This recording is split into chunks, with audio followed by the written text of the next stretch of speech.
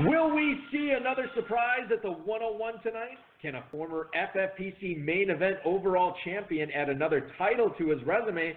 And who will be the final shock pick of the 2019 FFPC Pros vs. Joes competition?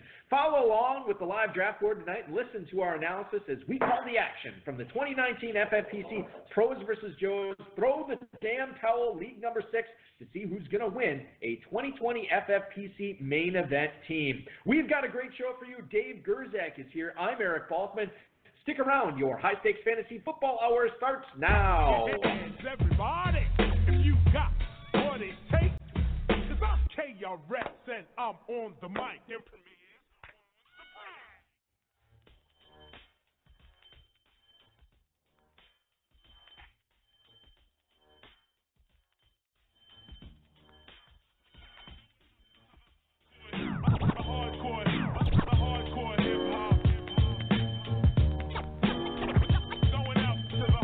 Broadcast live and heard around the world, you are now listening to the most entertaining hour of radio on the planet. It's the High Stakes Fantasy Football Hour presented by MyFFPC.com with your hosts Eric Balkman and Dave Gerzak. The High Stakes Fantasy Football Hour is your home for football analysis from the best fantasy players in the world. And now, because no one else was available, here are Eric Balkman and Dave Gerzak. With the master rhymer, that's the lead behind the video rapper. You know the truck driver, tapper.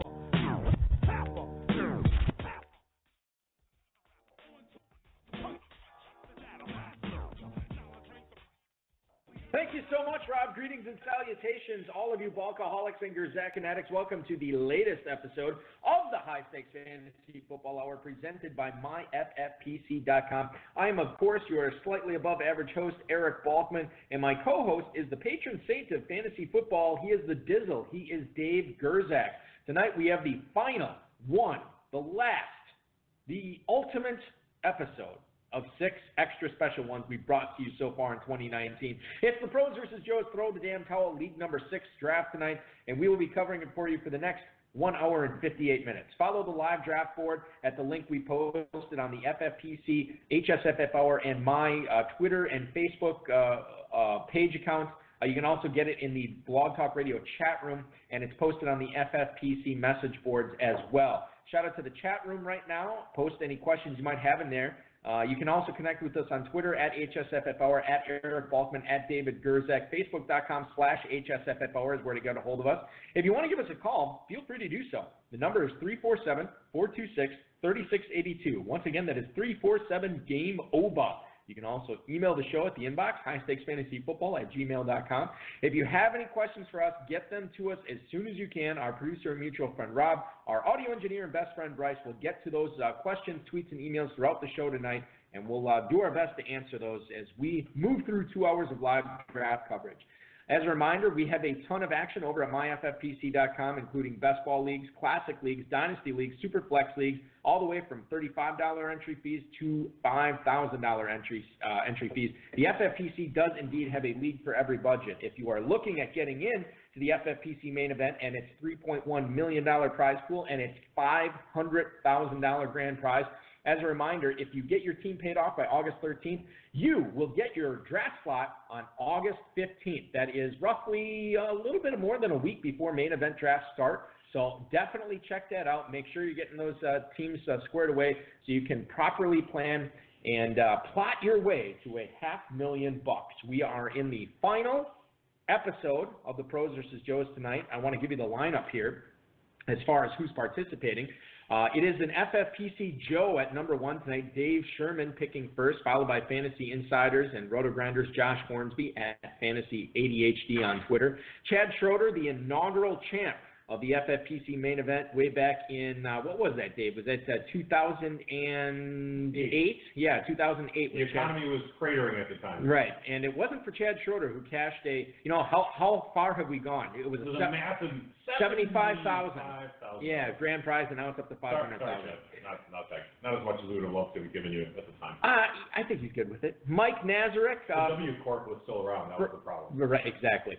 FFMastermind.com's Mike Nazarek hitting cleanup tonight, followed by the FFPC Joe tandem of Ray Cowart and Tyson Yarborough. Bob Harris from Football Diehards is drafting 6th. Chris Carlson, the tickler. drafting 7th tonight. God, what a great team name. It is good. From the Fantasy Footballers, it's Rob Wozniak at 8th, followed by the FFPC Joe duo of Timothy Skorecki and Richard Clement. Darren Armani, the godfather of the Pros vs. Joe's competition from FantasyMojo.com. All the ADP I referenced tonight will be because of him. He is drafting 10th, Rich Rissinger and Lou Ditta at 11th. And then FantasyData.com's Eric Moody drafting 12th tonight. Let's get through the first round, and then I want to hit up the phone lines right away here, Dave, as these guys are. This is so much better, this draft than the one before it, than early call in. Yeah, I hope so. I hope so. Warp speed tonight. As I take you through the first round, no surprise that Dave Sherman goes with Christian McCaffrey, number 1. But here's the David Johnson love again tonight from Josh Hornsby at the 102. He takes DJ 1 pick later than when he went last night to Todd Burrows at the 101. He goes at the 102 tonight. Saquon Barkley to Chad Schroeder, followed by Alvin Kamara to Mike Nazarek. DeAndre Hopkins before Travis Kelce tonight. Cowart and Yarborough take DeAndre Hopkins as the first receiver off the board. Travis Kelce to Bob Harris from Football Diehards. Ezekiel Elliott falls all the way to the 107 tonight because I think it's funny. Ezekiel Elliott to the 107 for Chris Carlson. Tyreek Hill all the way up to the 108 tonight. Rob Wozniak from the Fantasy Footballers takes Tyreek Hill as the number 2 receiver off the board, and that begins a run of receivers that goes through the end of the first round. Devontae Adams goes off the board to Skorecki and Clement here at 109. Julio Jones is Darren Armani's first pick at the 110, followed by Odell Beckham to Rissinger and Ditta, and then Juju Smith-Schuster to Eric Moody, FantasyData.com, to round things out here in the first round. All right, I kept them on hold long enough. Let's go to the 618 for some real-time analysis and get his thoughts on how the draft is going tonight. You're on the air on the High Stakes Fantasy Football Hour with Dave and Balky. Who is this? It's Bob Harris. Bob Harris from Football Diehards. Bob always calls in just so nice. I always appreciate that. Bob is a longtime veteran of this competition, and no doubt getting off to a nice little start here tonight, Bob, as you take the first tight end off the board in Travis Kelce. Were you surprised that he was still there? A little bit surprised he was still there, and a little bit horrified that I took him over Ezekiel Elliott. But, in the premium scoring, the tight end, it goes beyond that, though. I mean, when you think about it, Travis Kelce in a regular point per reception scoring scored more than, all but 8 wide receivers and all but 5 running backs last year in just regular PPR. So I think it's a fine play in this, even passing up on Elliott. Might I regret that at some point? Yes, but I don't think so. So I want to ask you about that, too, because this is the latest of all the Pros versus Joe's drafts we've done so far. This is the latest that we've seen Elliott go. And had you taken Elliott at the 106, that still would have been the latest that we've seen Elliott go. How concerned are you about this holdout, man? Not that concerned for him. Look, he doesn't have a lot of options. He doesn't have a ton of leverage. His leverage is right now.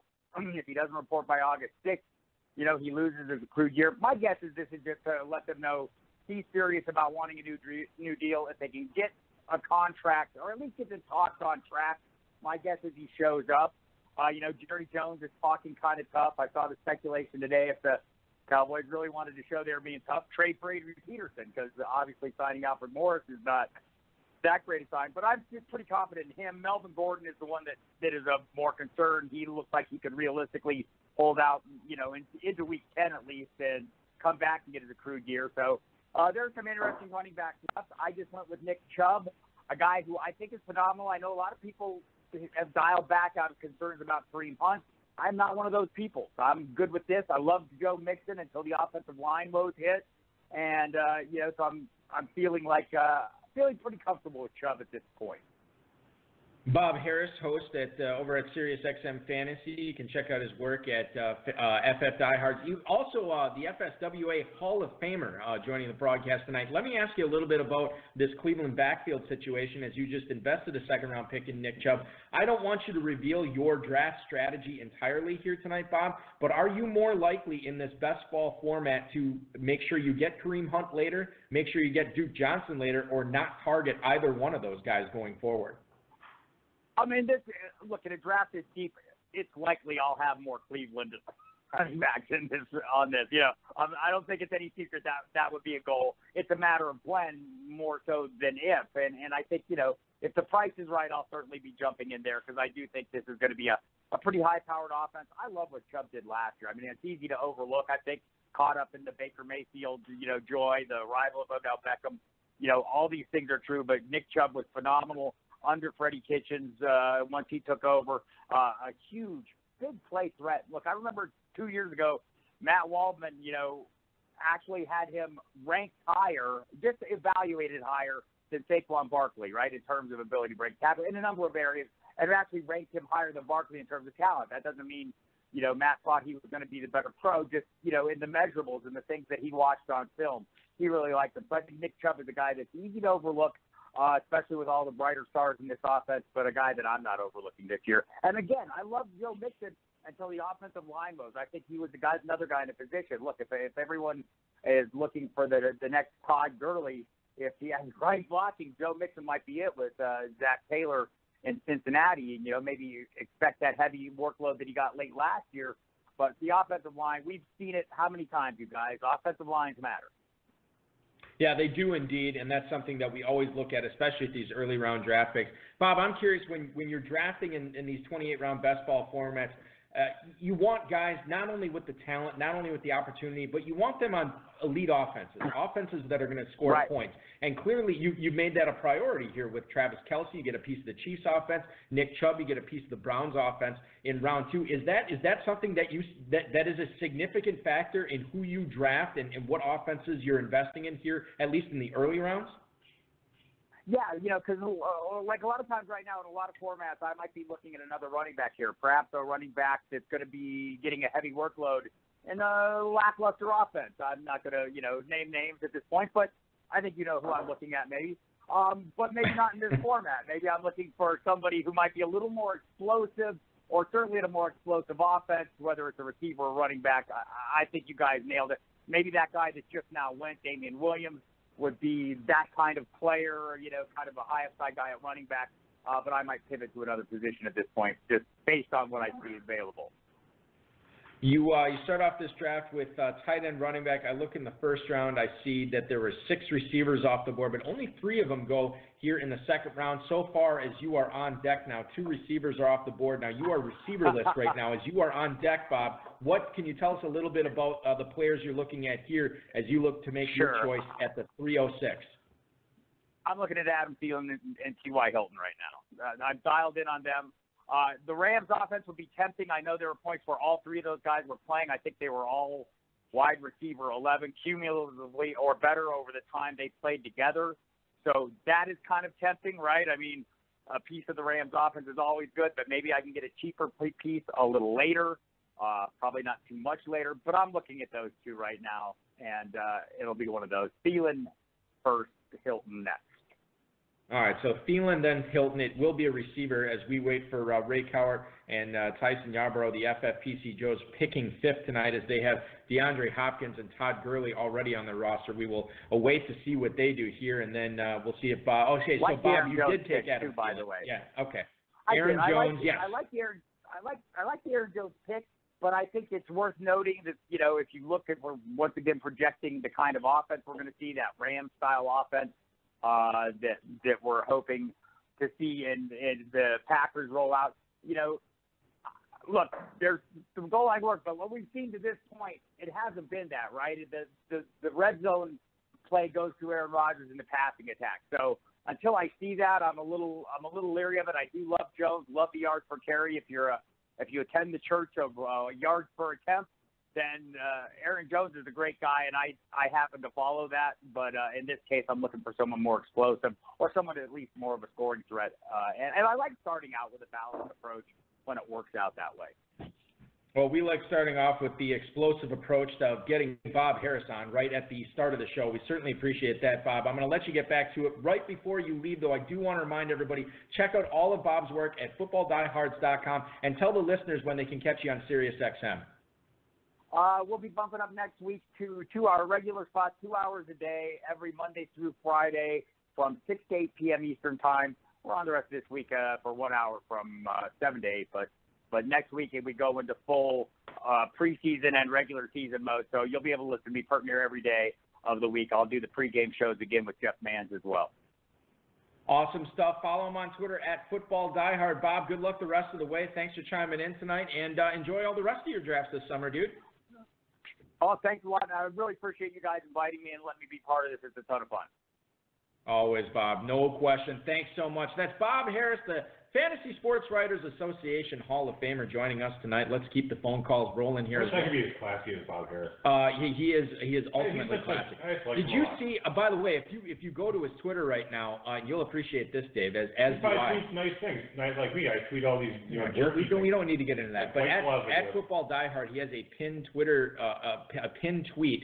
It is about all the weight that he had lost when he dedicated himself to eating right, exercising, and he's got a before and after picture on there. Nice. Inspiration to me, to you, anybody who's trying to lose weight, anybody who's trying to, I'm not trying to lose weight right now. Be the best version. Well, I am. I'm trying to be the best version of yourself, and that's inspiring at Football Diehard.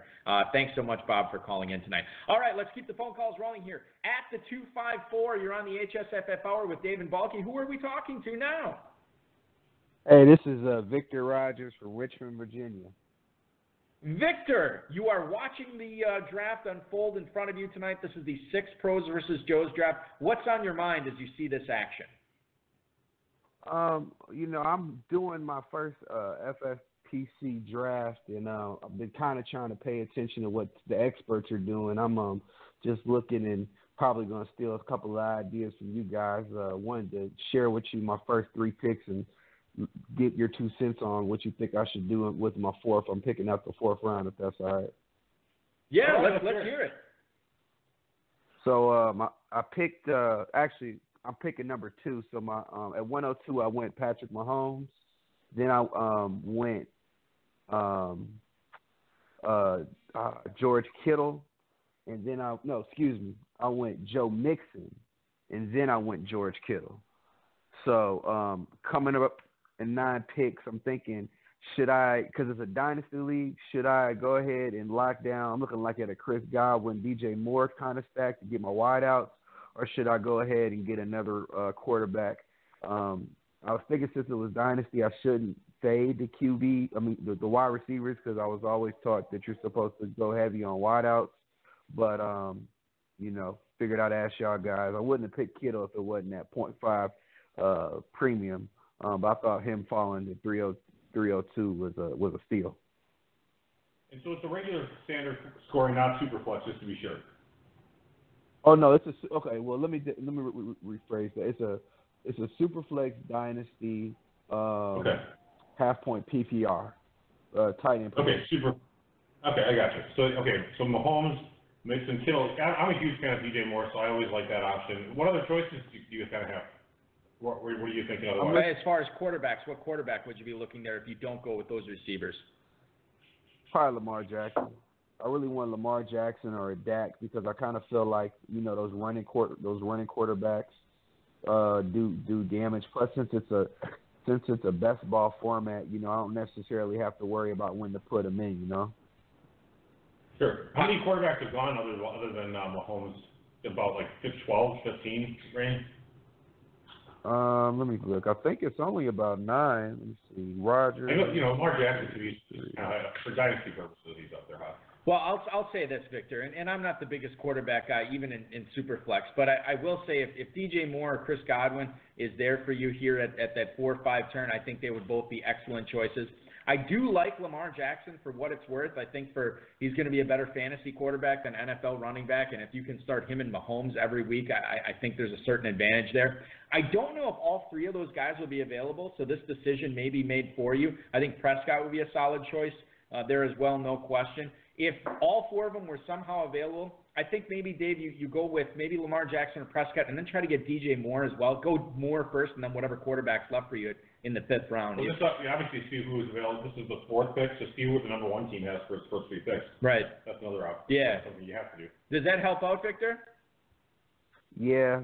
The guy I got, and I noticed this in another draft I did, there's a guy, he keeps trading all his picks away to pick up first-round picks, and he hasn't made any picks yet, but he has like half of the first rounds next year. So, he keeps trying to trade me for my first, but I don't get why people do that. But I don't think he's going to be picking. He's going to probably trade out of that pick. It's entirely possible. Listen, we wish you good luck in that draft. Thank you so much for listening, and I hope you end up crushing it, dude. Oh, yeah, hey, man, I love y'all show. I listen to it all the time when I'm driving Uber, man. Y'all are great. Y'all take it easy, and I hope y'all win a lot of money in championships this year. Well, thank you so right, much, thanks a lot. Victor. Appreciate that. Victor in Richmond, the Uber driver to the stars in Richmond, Virginia. Always appreciate him popping on to share with us what is going on with his drafts, and I think we helped him out there. I'd like to think we did anyway. We probably didn't hurt him too much. So that's good. We didn't hurt him. That's the good point of looking at it. We are hurting the listeners because we've gone through one round of action here. Let's get back to the round two here as Eric Moody from Fantasy Data leads off round two with Dalvin Cook, Michael Thomas to Rissinger and Ditta at the 202. Le'Veon Bell falls tonight to Darren Armani with the third pick of the second round. Zach Ertz is the tight end 2 off the board, and he is going to Discarecki and Clement. The FFPC Joe is in the 9 spot tonight. Antonio Brown is the second wide receiver drafted by Rob Wozniak from the Fantasy Footballers. It is Tyreek Hill and Antonio Brown. What's the rating on the flake scale there, Dave, with Tyreek Hill and Antonio Brown? Or does Tyreek Hill not rate on the flake scale? I don't think we've attacked him there. Yeah, he has so much uncertainty. He's gone from 1 to 5, 5 to 1, and all over the place. Right. Yeah. I'd probably put him in the 3 range. 3 range, probably right about. Okay, all right, fair enough. Still a lot of concern about him. Right. So it's a big snowdrift there with a couple of flakes there with Hill and Brown with Wozniak. Also, a lot of upside, too, so we'll see what happens there. Joe Mixon to Chris Carlson here at the 206, followed by Nick Chubb. You heard Bob Harris make that pick live on the air from Football Diehards. Todd Gurley goes to Cowart and Yarborough here tonight at the 208. George Kittle is tight end 3 to Mike Nazarek from FF Mastermind. James Conner to Chad Schroeder at the 210, followed by Mike Evans to Josh ADHD here at the 211. And the final pick of the second round is one Melvin Gordon, Wisconsin Badgers alumnus, I believe. Melvin Gordon goes at the 212 to Dave Sherman tonight. So that's a little interesting. I think I don't want to say that's the latest we've seen Gordon gone. If I can pull the real FFPC drafters, the FFPC best balls over the last 3 days, the latest he has gone has been the 308. On average, he is going at the 209. So that is where the groupthink is falling in on that. A little bit of a value there for Dave Sherman getting Melvin Gordon at the 212 tonight. Now, last night we saw George Kittle go to Peter Overzet as the tight end 2 over Zach Ertz. That is the opposite of what we see tonight as Ertz goes before Kittle tonight, which I think is sort of what we've been much more accustomed to. And I'll move on from there as nothing else really stands out to me in the second round other than things I've already talked about. Let's get into the 301 here. That's Dave Sherman going running back, as he gets Kerryon Johnson at the 301, Amari Cooper to Josh Hornsby here with the second pick. Chad Schroeder also going with 3 straight running backs. He is the second team to go running back tonight as he gets Damian Williams at the 303. Nice little value there as he goes Barkley, Connor, Williams to start off the draft tonight. Keenan Allen is the number 1 receiver drafted by Michael Nazarek. And then Aaron Jones, you heard Bob Harris talk about why he liked that pick to Cowart and Yarborough here. Harris then going with Adam Thielen, as he said he would. Leonard Fournette is the 3rd running back drafted by Chris Carlson. Chris Carlson is the 3rd team tonight, the 3rd of 3 teams to start off their draft with 3 straight running backs. Evan Ingram sneaking in as the tight end 4 tonight to Rob Wozniak. So he goes receiver, tight end, and it is Evan Ingram, not O.J. Howard, who actually just went off the board. We'll get to that in a second. Patrick Mahomes goes way earlier tonight than he did last night. I believe he was like a late 5th, mid-5th round pick. I thought he was an early 5th. Well, early 5th, okay. 503, 504. So so that's not, I guess, not way earlier. He goes at the end of the 3rd tonight. That's way earlier. That's still round and a half? Yeah. Yeah, okay. All right, so Mahomes goes there to Skarecki and Clement at the 309. Marlon Mack off the board, Darren Armani as his second running back at the 310. Devonta Freeman, Rich Rissinger, and Lou Ditta take him as their number 1 running back at the 311. And then we wrap up the round with Stephon Diggs at the 312 tonight to Eric Moody from FantasyData.com. Thank you, Dave.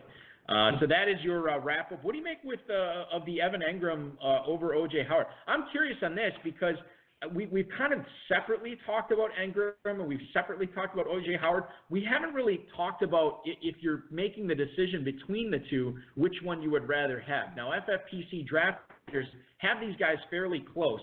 over the last 3 days, with O.J. Howard going on average at the 407, Evan Ingram going on average at the 409. Dave, if you were in a tight end premium league like the FFPC, who would you be taking at tight end if you narrowed your choices down to Evan Ingram or O.J. Howard?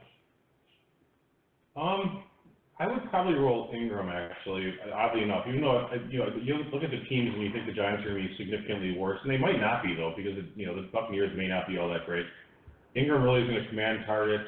Howard has competition for targets. He really does. He's probably the third wheel there. Ingram might be the number one target on that team, even when all those guys come back. So I think Ingram's the play for me there.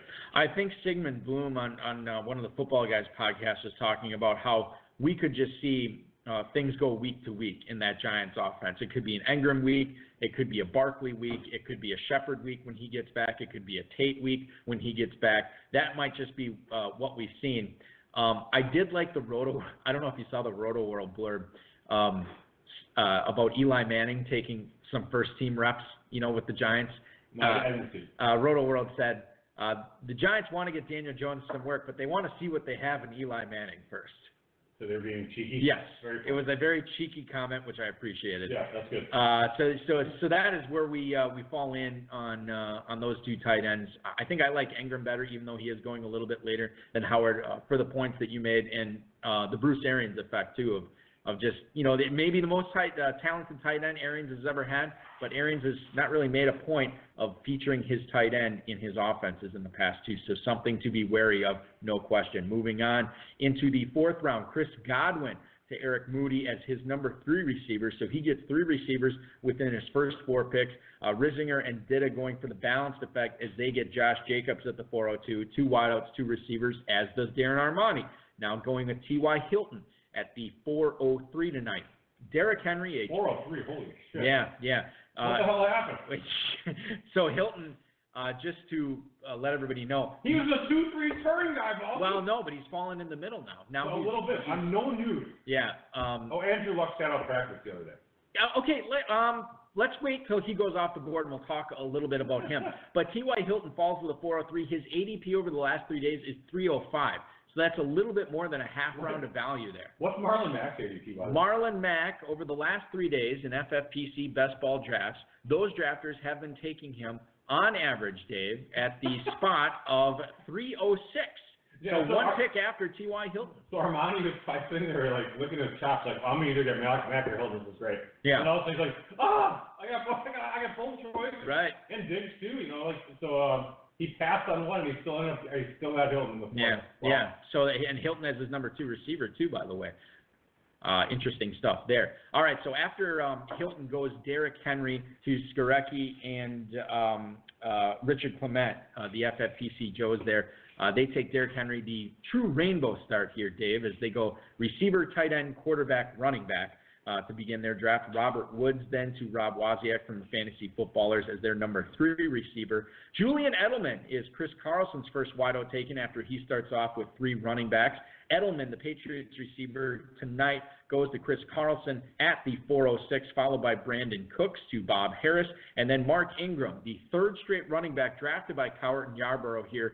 Ingram is the 3rd running back after they started off with Hopkins in the first round. Kenny Galladay off the board. Boy, is it just me, or does it seem like Kenny Galladay has literally gone at the 409 like the last 3 pros versus Joe's draft? Yeah, that's exactly where he must go. Yeah, it's insane. Cannot go sooner or later. Yeah, that is his only spot. I apologize if you have the 4th pick tonight. You are sort of, or any pros versus Joe's draft, you're sort of contractually obligated to take Kenny Galladay there, and that's where Michael Nazarek takes him tonight. I hear he's not a WR1 yet, though. That is the rumor. I don't know if we've gotten confirmation from Tupac in the chat room, but yes, Kenny Galladay may or may. Oh, okay, fine, we got it now. O.J. Howard off the board to Chad Schroeder. So this is interesting, Dave. Chad Schroeder starts off with 3 straight running backs, does not go receiver in the 4th as he goes tight end in the 4th with O.J. Howard as the 5th tight end off the board. And then we get another tight end off the board right after that. Josh Hornsby takes Hunter Henry as his tight end 1, and then DJ Moore as the number 1 receiver for Dave Sherman. And I got to tell you, we've seen this before. I'm going to make a prediction right now that Dave Sherman somehow lands Cam Newton tonight as he gets McCaffrey and DJ Moore. He might get Curtis Samuel. He might get Steve Smith. He might get Jonathan Stewart. He might get Jake Delhomme, for all I know, as he is. Who was that tight end that was good for so long? Wesley Walls. Yeah, I'd like it. Might get Wesley Walls. Yeah, no question. Julius Peppers might find his way on his team as well. We don't know. It's entirely possible.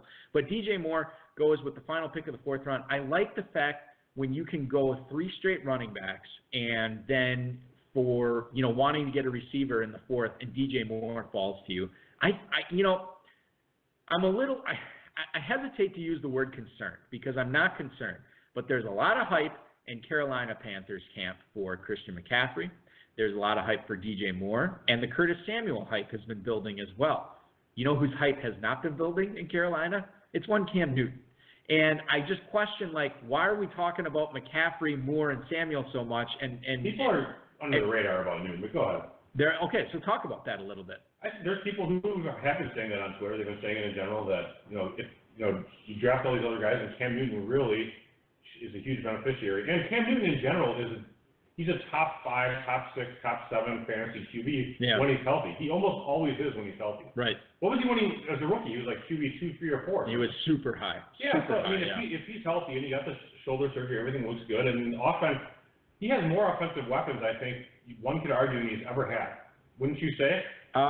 Yeah. I mean, if you don't believe in the talent of Samuel or DJ Moore, that's different. But McCaffrey's a superstar stud running back. Everyone agrees he's a top 4, redraft pick. Right. And then you have, he had really bad receivers before for so long, and he had bad running back play too, with Jonathan Stewart and stuff like that. And he couldn't catch it all. Right. So I think this is it's made for Cam. Do you want to take a guess at what number of quarterback he's going off the board in FFPC drafts? 13. 11. Right, he is the 11th quarterback off the board. I mean, the other argument would be that because he has more talented players, he doesn't have to rush it as often. He doesn't need to run it in. McCaffrey's actually a pretty good red zone runner. Yeah. So he doesn't have to do all those things that he used to have to do, but he's still going to do them as he's getting pressured. He's going to run sometimes. Blitzdomania chiming in the chat room saying that Cam Newton, and he's done a ton of drafts. Cam Newton's been very undervalued all drafting season. I kind of agree with that, no question. So I guess I don't kind of agree with it. I fully agree with it. The one thing I'm noticing in a lot of these drafts is if you have an early pick, and let's say you have the one benefit of having a top 4 pick is for the tight end position. Sure. Is a lot of times you have 2 options in the 2nd and 4th round because you see those pockets. You have Kelsey, Kittle, Ertz, and Kelsey goes in the 1st, but Kittle and Ertz a lot of times will drop to the late 2nd. And so if you want one of those guys, not always, but a lot of those times you can grab them. And if you don't get them, or if you choose not to take them, oftentimes you will have your option of not all of them, but Ingram, O.J. Howard, and Hunter Henry are the next 3. And there's like these big breaks, right? It's like Kelsey, and then it's Ertz, Kittle, and then it's Ingram, Howard, Henry, and then it's a drop-off after that. Yeah, to your point, I'll just let everybody know this. Over the last 3 days, Kelsey 106. Kittle and Ertz have identical 209 ADPs, so Kittle has actually caught Ertz. So right in that wheelhouse. And then to your point, 407, 408, 409. Yes, Howard, Henry, Ingram. And so generally speaking, if you have 1, 2, 3, or 4 pick, you will in one of those 5 guys is going to drop. Should be there. Yes. Should be there. One of them will drop you just by chance. It's going to happen. So it's kind of it is a nice benefit to having one of those top 4 picks if you're looking at tight end early. Right, exactly. Yeah, okay, they're all blurring together now. This is the 6th position. Have I asked you about how you would attack the tight end? I know I usually ask you this every single year, but how would you attack the tight end position in a tight end premium league? I guess it kind of depends where you're picking from. You kind of already talked about how you would do it if you had an early pick, but what if you're picking in the middle of the round? What if you were picking at the end of the board? Would you be investing a first-round pick if you had the 106 in Travis Kelce? Would you be investing in early to mid-second-round pick in Ertz or Kittle, or would you be waiting on those guys in the 2nd round? If I had to pick in this, like the 8 through 12 range, I probably would be just waiting for some sort of tight end value to hit me, if possible. And it doesn't always happen, but I probably would not be drafting. Kelsey be gone. I probably would avoid Ertz and Kittle because there's other opportunities there. Although, if you like Ertz, the guy has as many receiving yards as some of the other receivers are going in that spot. So I don't think if you take Ertz in the 2nd round, early 2nd round, I don't have a problem with that. That's fine. Kittle, I'm a little bit less of a fan of. And then and again, in the third, fourth turn, I can't see taking Ingram, Howard, or Henry Right. quite there. But there's other tight ends that I like a little bit later, but you're kind of sort of punting that position to some extent. What? To really hit the receivers and running backs. When you say you're a little bit less of a fan of George Kittle, are you talking about a little bit less of a fan of him in comparison to Zach Ertz, or just in general with Kittle this year? In comparison to Ertz. Okay, all right, fair enough. I think he's a fine fit. I don't, two Packers like him, but whatever. Oh, really? I didn't know that. So I've heard. Okay. I've heard a few woofs out there on Kittle? On the Twitter about, from there. He doesn't ever explain it. That's his analysis. It equals WOOF in caps. Yeah, well. So thanks. Meyer, you can call in. The phone lines are open. Dave, Twitter is not for analysis. Twitter is for takes. Yeah, for put downs and. Yeah, and zingers. Shove offs. Yeah, shove offs. Yeah, you like that? Yeah, I do like that. Shove off. If you want to get more shove offs and zingers, remember the High Stakes Fantasy Football Hour airs every Friday night at 10/9 Central, on-demand streaming, always available for listening anytime. HSFFhour.com, Apple Podcasts, Spotify, YouTube, Google Play, Stitcher Radio, TuneIn Radio, Podbean, Overcast, or Dave's preferred method of podcast listening, Spreaker. Always available there as well. I like the root beer too. That's Sprecher. But close enough. Spelled the same, right? We'll just have the two dots over some vowels. It is not spelled the same. It's the same. SPRECHER is the root beer. SPREAKER is the podcast. I know for sure Ludwig von Sprecher owns both. Really? No, I'm just talking shit. He started the root beer and was looking for a new challenge in life. Yeah, it's a conglomerate. This podcasting, I think that there's something there. I will take a look at this podcasting and see if I can start something there. But first, a root beer. That's exactly it. It's like in Breaking Bad, that German conglomerate. I don't even know if that was a German accent, quite frankly. Who cares? It was like French-German. They all lost World War II. What do we care what they do? All right, moving on. Eric Ebron at the 501. 2-0 World War. That's the United Got States, it. baby. Thank you, Derek. You don't need to gloss over it. There's no politically incorrect method about talking about our dominance in World Wars. It's fine. I don't want anybody triggered. Eric Ebron to Dave Sherman tonight at the 501 as he takes him as his first tight end. James White to Josh Hornsby as his second running back at the 502. Tyler Lockett is the first receiver drafted by Chad Schroeder as he goes RB, and then TE, followed by Tyler Lockett as his number one wide receiver. Philip Lindsay is joining Alvin Kamara in the backfield for FF Masterminds Mike Nazarick. Tyler Boyd off the board tonight at the 505 to Cowart and Yarborough. And then Sony Michel, the Patriots running back, the quote-unquote starter for the Patriots, actually goes as the second Patriots running back off the board. White at the 502. Michel is the choice for Bob Harris at the 506 tonight to go with his Nick Chubb in the backfield. Cooper Kupp joins Julian Edelman as Chris Carlson starting two wide receivers. Kupp at the 507 tonight. Couple of running backs here. Tariq Cohen to Rob Wozniak from the Fantasy Footballers. Chris Carson to Skarecki and Richard Clement, the FFPC Joes here drafting in the 9 spot. And then you have Vance McDonald as the first tight end off the board for Darren Armani. Mike Williams, Chargers receiver to Rizinger and Dida. That is their third receiver drafted here from the 11th spot. And then rounding things out in the 5th round is Lamar Miller to Eric Moody. Dave, do you have a comment? Lamar Miller pick seems mighty early. I feel like that's actually... At the 5-12? Yes, I think you could have gotten him to 7-12. And I know I'm right. On average, he's going at the 708. So shoot. All right, so 40% chance you could have gotten him to 7-12. That seems accurate. All right, 40, 35, yeah. 40. So now you gotta take that risk. So we talked, and can I get it? Yes, I can't get into this because he just went off the board.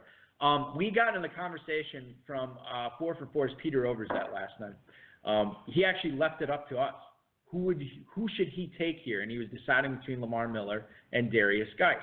And I said Lamar Miller, who he ended up going with. You said Darius Geis. And you are a known unlover of Lamar Miller. But I know you also don't like Deontay Foreman. So nor have I really had propensity for liking Darius Geis, by the way. Right, that actually excellent point. I didn't think about that. What did Overset draft? What was his draft pick? I'd have to look it up. I don't. He was super late. He was like the 11 pick, 10 or 11. So I look at this choice that is facing fantasy owners. 8th round pick for him last night. I'm serious. He was like this 802. He might have been. I don't know. Anyway, I'm starting to through all the time. Lamar Miller versus Deontay Foreman. Consider their values tonight. or in general. Would you be looking at either of those guys to acquire on your team, Dave? I know you don't trust Foreman's Achilles. I know you don't trust Lamar Miller's Lamar Millerness.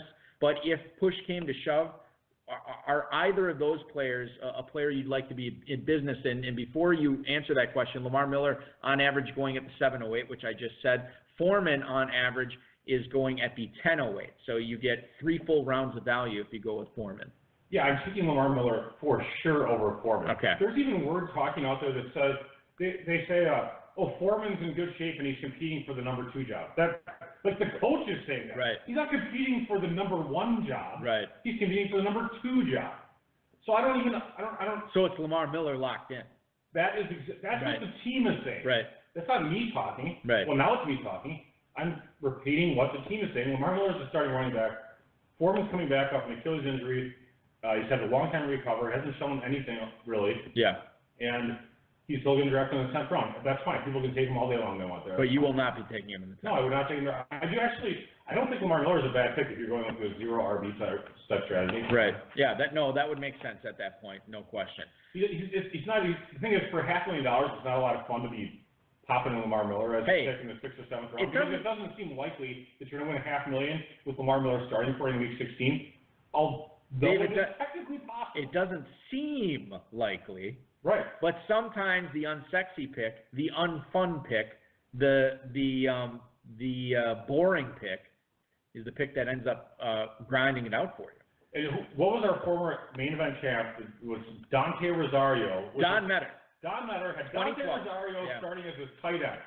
And who is Dante Rosario? You don't even know who he is. He's out of the league. He was a Carolina Panthers tight end back in the day. But, yeah, that's something that, I'll bring Tim McCullough up because we haven't brought him up since night 2 of the Pros versus Joes. That's a good point. You've actually done a nice job. In this competition, Tim McCullough drafted one tight end in, I can't remember what year it was, 2013, 2014, way back then, from RotoExperts.com. Might have been a little sooner, like 15 or 16. Well, whatever. But it was Gabe.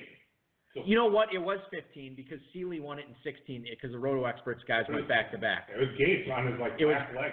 Yes, and that was the only tight end he drafted. He won not only his league, he won the overall competition. And to that point, Don Metter, a longtime FFPC player, a veteran, actually I believe a guy who's drafted in this competition before, I've had him on the HSFF hour. I think he did the RotoViz high stakes lowdown as well, and he said like. What do you think? There's been a few episodes. You're kind of on the air a lot. And so Don Metters kind of just poo-pooed the tight ends, and he proved it when he won. And I believe his normal starting lineup was 4 running backs when he won the whatever it was, $150,000 or $200,000 grand prize. It might have only been 100 then. Or 100, whatever it was. It was 6 figures. I know that. His normal starting lineup for that final 3-week sprint was 4 running backs, and Dante Rosario was his tight end, and he won the whole GD thing. That's true. It wasn't 2,400 teams, but it was still impressive. Yeah, highly impressive. You think anybody could ever pull something like that off again? Nope. You think anybody could win Pros versus Joes again with one tight end? Yes. Could they? Sure. You think they could? Yeah, I mean, because it's the same number of teams. I mean, there's not, it's kind of a small number of teams. That is true, 72 teams. Yeah, if the rest of your lineup or the rest of your squad is really dominant. Or what if you take Kelsey in the first round? Actually, you totally could do that. Yeah. So actually, it wouldn't even be that impossibly hard. Well, let me tell you this. McCullough's already walked on the moon. Everybody else is Buzz Aldrin now. If let's just say, theoretically speaking, that in 6 leagues, everyone that drafted Kelsey, Kittle, and Ertz opted only to draft that one tight end, I think there'd be a reasonable chance that one of them would have a shot to win it because of that. Because those teams all drafted the elite tight ends. Yeah. Getting back to our Kittle conversation from earlier, Two-Packer in the chat room says, check out his injury report. The operation game wanted to have a George Kittle version, but there wasn't enough room for all the body parts. So he is not a believer in George Kittle. I don't even know what it is. In other words, did I miss all his injuries? Yes. In other words, he's always hurt, and it hurts everywhere. That's the point that Two-Packer is making here. So that's why he doesn't. Check sports injury breaker and see what they say. You do that, and I'm going to take everybody through the 6th round here, which just completed. The number 2 quarterback off the board. Wow, quarterbacks are falling a little bit tonight.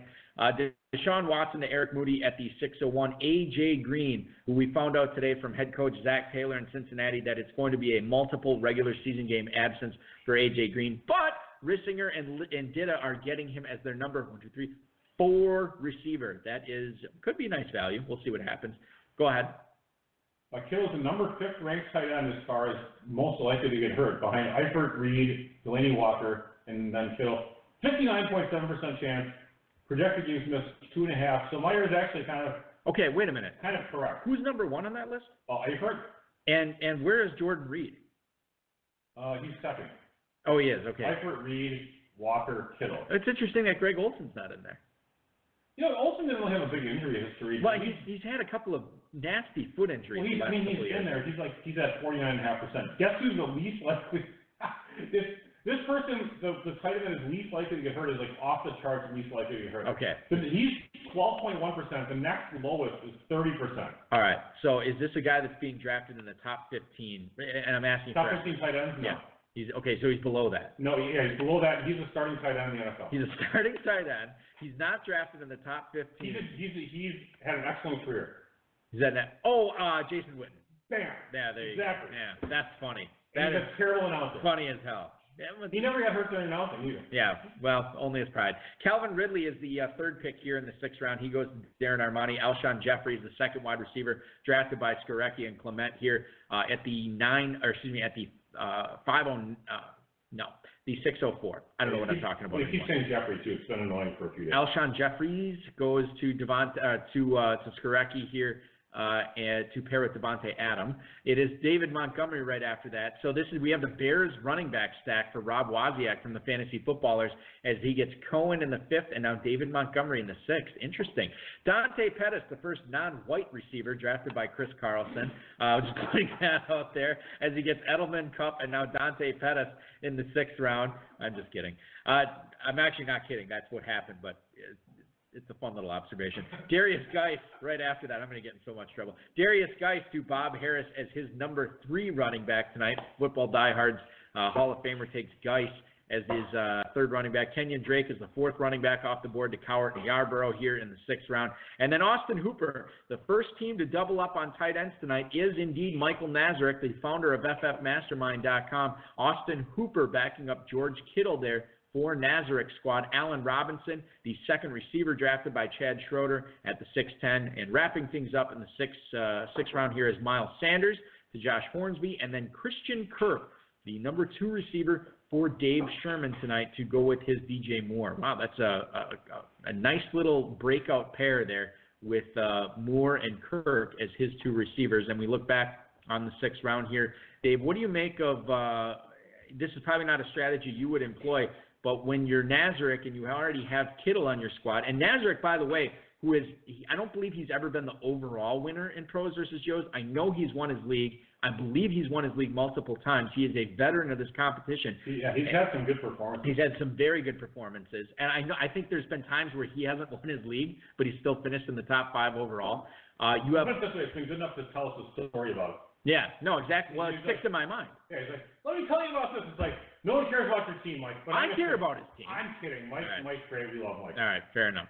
So you have Austin Hooper going to him after he already has Kittle. Is this something that you would ever do, Dave, is take 2 quasi-elite tight ends? Well, I guess Hooper's not elite, but Hooper's solid. Would you take an elite and a solid tight end here with 2 of your top 6 picks? I would, but probably not if it was, Hooper does have some upside, but I think I don't feel like it's a lot. I feel like we kind of know where he's at or what he's capable of. He's supposed to deal with Calvin Ridley, he has to deal with Julio Jones, ahead of him as target monsters. And Freeman's back. Freeman's going to be he's going to be more targeted. So I think I would not have drafted Hooper myself once I owned Kittle. I would have probably gone with receiver there if I were him. How about the job that maybe even not a running back, but anyway. Okay. How about the job that Chad Schroeder's done here after he starts off with nary a receiver to be found in the first 4 rounds, and he gets Lockett in the 5th and Allen Robinson in the 6th? You like that when you get that non-receiver start and then get Lockett and Robinson? Okay, so first of all, there's a couple things. Okay. Chad is in the chat room. And secondly, Chad is the most winningest fantasy player in the world of all time. And Chad spends a lot of money with us. Right. So I love his team. It's the best team I've ever seen in my life. Duly noted. It's outstanding. I understand. I see what's going on here.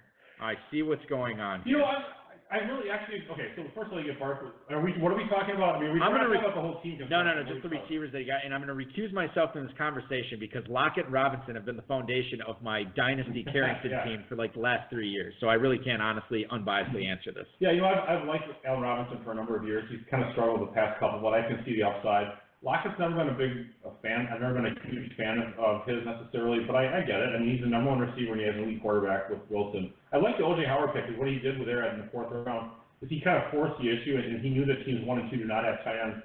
And the Henry pick was kind of an obvious one, but I think having Ebron going to Sherman, that gets a little bit forced. I don't know that Sherman would necessarily want to do that. Not that it's a panic pick, but you took him, and that's fine.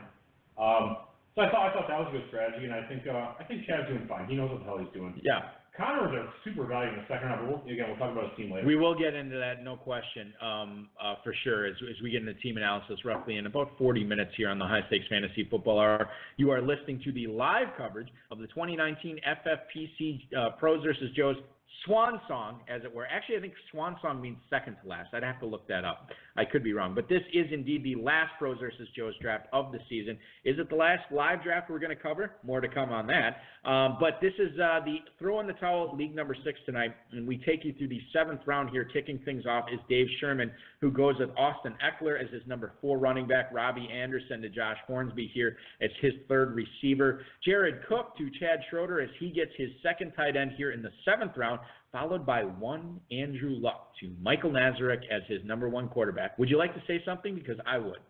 Yeah, there's a distinct sound to it. When you have a little bit more of a vertical, slim can, people. Oh, did everybody hear me? People can tell in the chat room. There's a certain distinct sound to a White Claw. Oh, yeah. And they all knew it. Yeah. Balky's like missionary though. He's having a lime. I'm having a lime, yeah. That might be what's available. Ain't no flaws with this claw, no question. It is delicious. You know that video has 5.4 million views? Insane. It's insane. Yeah, I don't know who it was. Shout out to whoever did that 2-minute and 20-second YouTube video of White Claw Summer 2019. You can look it up on YouTube, of course, after the show. I want to talk about Andrew Luck here. He is still not practicing after he missed minicamp, and now he's missing training camp here with a calf issue. Now, you were the champion of don't draft him because of his shoulder. Right. And you didn't draft him anywhere. But you know what? I turned out fine. But listen, the other thing with quarterbacks too, and I guess this gets into a draft philosophy argument. And not that I'm trying to defend you here, because God knows I never want to do that on this show. But you got great value at quarterback elsewhere. And so I think the philosophy kind of is there was some upside with Andrew Luck last year, but there was a lot of downside too. And I don't technically know if it's necessarily worth the risk, especially where Luck was going, when you consider all the other quarterbacks that you could have gotten at that point or later. So while you may have been wrong not to draft Andrew Luck, I don't think you necessarily got the quarterback position as a whole wrong. No, let's look at this. Who was the quarterback last year that if I had told you don't draft this person no matter what, would have really hurt you a lot? That would be Patrick Mahomes. Right. He's a player that took people from wherever they could have. Not that you said this, but you're saying hypothetically. I didn't say that. But, right. If I said don't draft Mahomes, he's awful, he's overrated, whatever, and he was going late enough. But he's a player that actually won people championships and won people leagues and so forth. Andrew Luck did fine, but he wasn't like a total hashtag game changer. He was good. We're still doing it? What? All right, no, whatever, it's fine. So getting back to 2019, are you concerned with this calf thing with him? Because I don't know if that affected T.Y. Hilton's fall tonight. I think it certainly could have. I don't know if it affected Marlon Mack, but I'm not sure. I don't know what to think tonight. It didn't affect Eric Ebron, I guess. But Andrew Luck and his calf, at what point do we start becoming concerned with this, that he's not practicing? I'm really not that overly concerned, but I'm also not really drafting Andrew Luck unless I get value on him. We had this discussion about whether I would take Watson or Luck, and I would take Watson. Right. So. But I don't think Luck's a bad pick necessarily. The T-Rex himself, the T-Rex Texan, Deshaun Watson, you would take over Andrew Luck. And that's what happened tonight, as he went My goodness, almost a round and a half before Andrew Luck. Jarvis Landry, right after Luck goes to Nazareth, Jarvis Landry goes to Cowart and Yarborough here as the 705 pick. A couple of running backs off the board is Tevin Coleman as the number 4 to Bob Harris, and then it's Rashad Penny as the number 4 to Chris Carlson. TKQT is going to Rob Wozniak from the Fantasy Footballers at the 708 tonight. That's his 4th receiver. Sammy Watkin going to Skarecki and Clement here at the 709, followed by Daryl Henderson to Darren Armani as his number 3 running back. David Njoku as the starting tight end to Rich Risinger and Lou Dida at the 711, and then Will Fuller, the final pick of the 7th round, to Eric Moody from FantasyData.com. I want to give a shout out. I think it was Blitzdemania who said this, and I'll feel bad if he did not say this, but so he was mentioning how the coach, and I didn't see this quote exactly, but Freddie Kitchens was saying that Njoku needs to improve his blocking or something to that effect. And for a guy that we expect to be a matchup problem for defenses and should be putting up a lot of fantasy points, improving blocking is not really what you want to hear out of Cleveland in order for Njoku to get more, not only targets, but snaps on the field, Dave. No, I agree with that. You know, this is his 3rd year. He's been in the league a long time. I'm actually glad they called him out on that because maybe he just felt like, he came in the league at age 20, so super young, and maybe he just kind of felt he could skate by for so long. Yeah. And not really have to work. So it's good that they bring that up because it's a very important part of the position. He's a big. You look at his arms. The guy's got. Oh, he's an Adonis. He's got muscles upon muscles. It's incredible. He should be. He should be topping the. He should be knocking people all over the place. This is a side story, but Jalen Hurd got into 2 fights in San Francisco, and they said it's because he was blocking too hard. That's awesome. If I was the coach, I'd be like, F and A, baby. Let's keep it going. Fight again, fight more. That's outstanding. All right, Hurd, take a lap and keep it up. That's exactly it. Exactly. All right, so this is going to be a total hashtag hot take, and I'm like 95% I'm reading too much into this. Do you remember last year with Hard Knocks, which I think debuts next week on HBO? With the Raiders, but last year it was the Browns. Do you remember when they did that piece on David Njoku, and he was really getting into meditation and self-awareness and just having this calmness about him? Can we read anything into that? In other words, that this is a guy that doesn't have that aggressive, punchy in the mouth mentality, that he's zoned in much in the way that Arian Foster or Ricky Williams was, where they're, and again, I'm probably reading too much into this, but I don't know if there's a correlation there at all, where it's just like, look, he's going to be a pass catcher, he'll be a matchup problem for defenses on the seam, but don't expect anything more than that. It's a possibility. He could be a soft tight end. And I don't want to use that word because this guy could flatten me with his pinky. Well, it's possible. Just because he can beat you up doesn't mean he's not necessarily soft in the NFL. Well, 99% of the people walking this planet could beat me up when it probably wouldn't take much.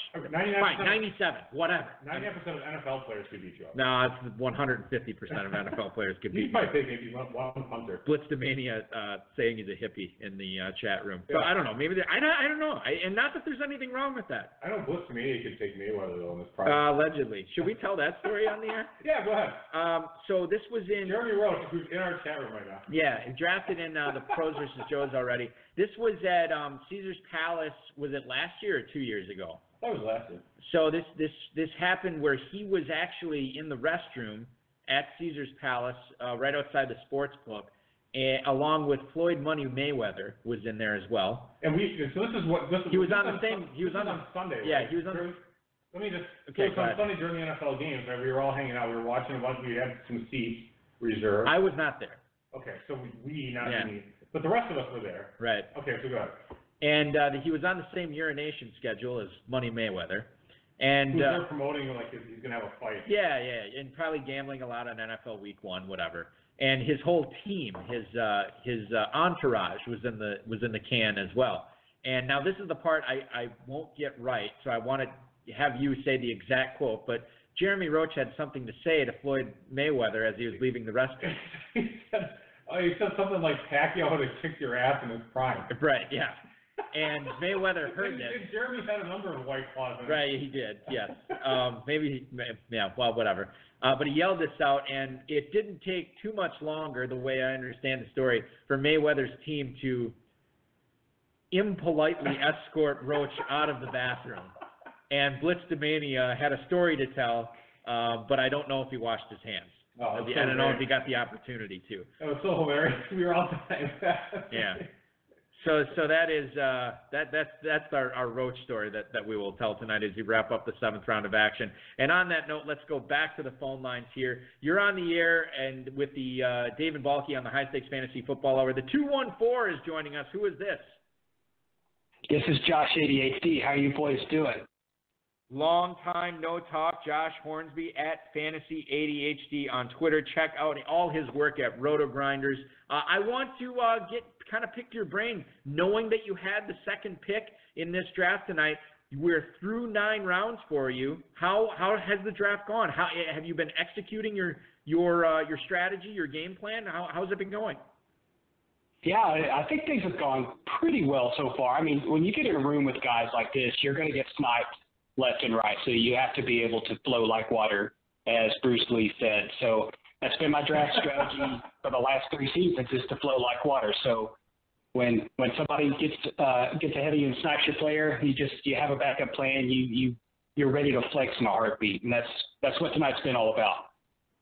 Yeah, and you're now a veteran of this competition, so you know what to expect. And I want to ask you about your second overall pick, because we saw Todd Burrows take. By the way, he's only tweeted 3 times during the draft. So what the hell is going on? It's a tough draft.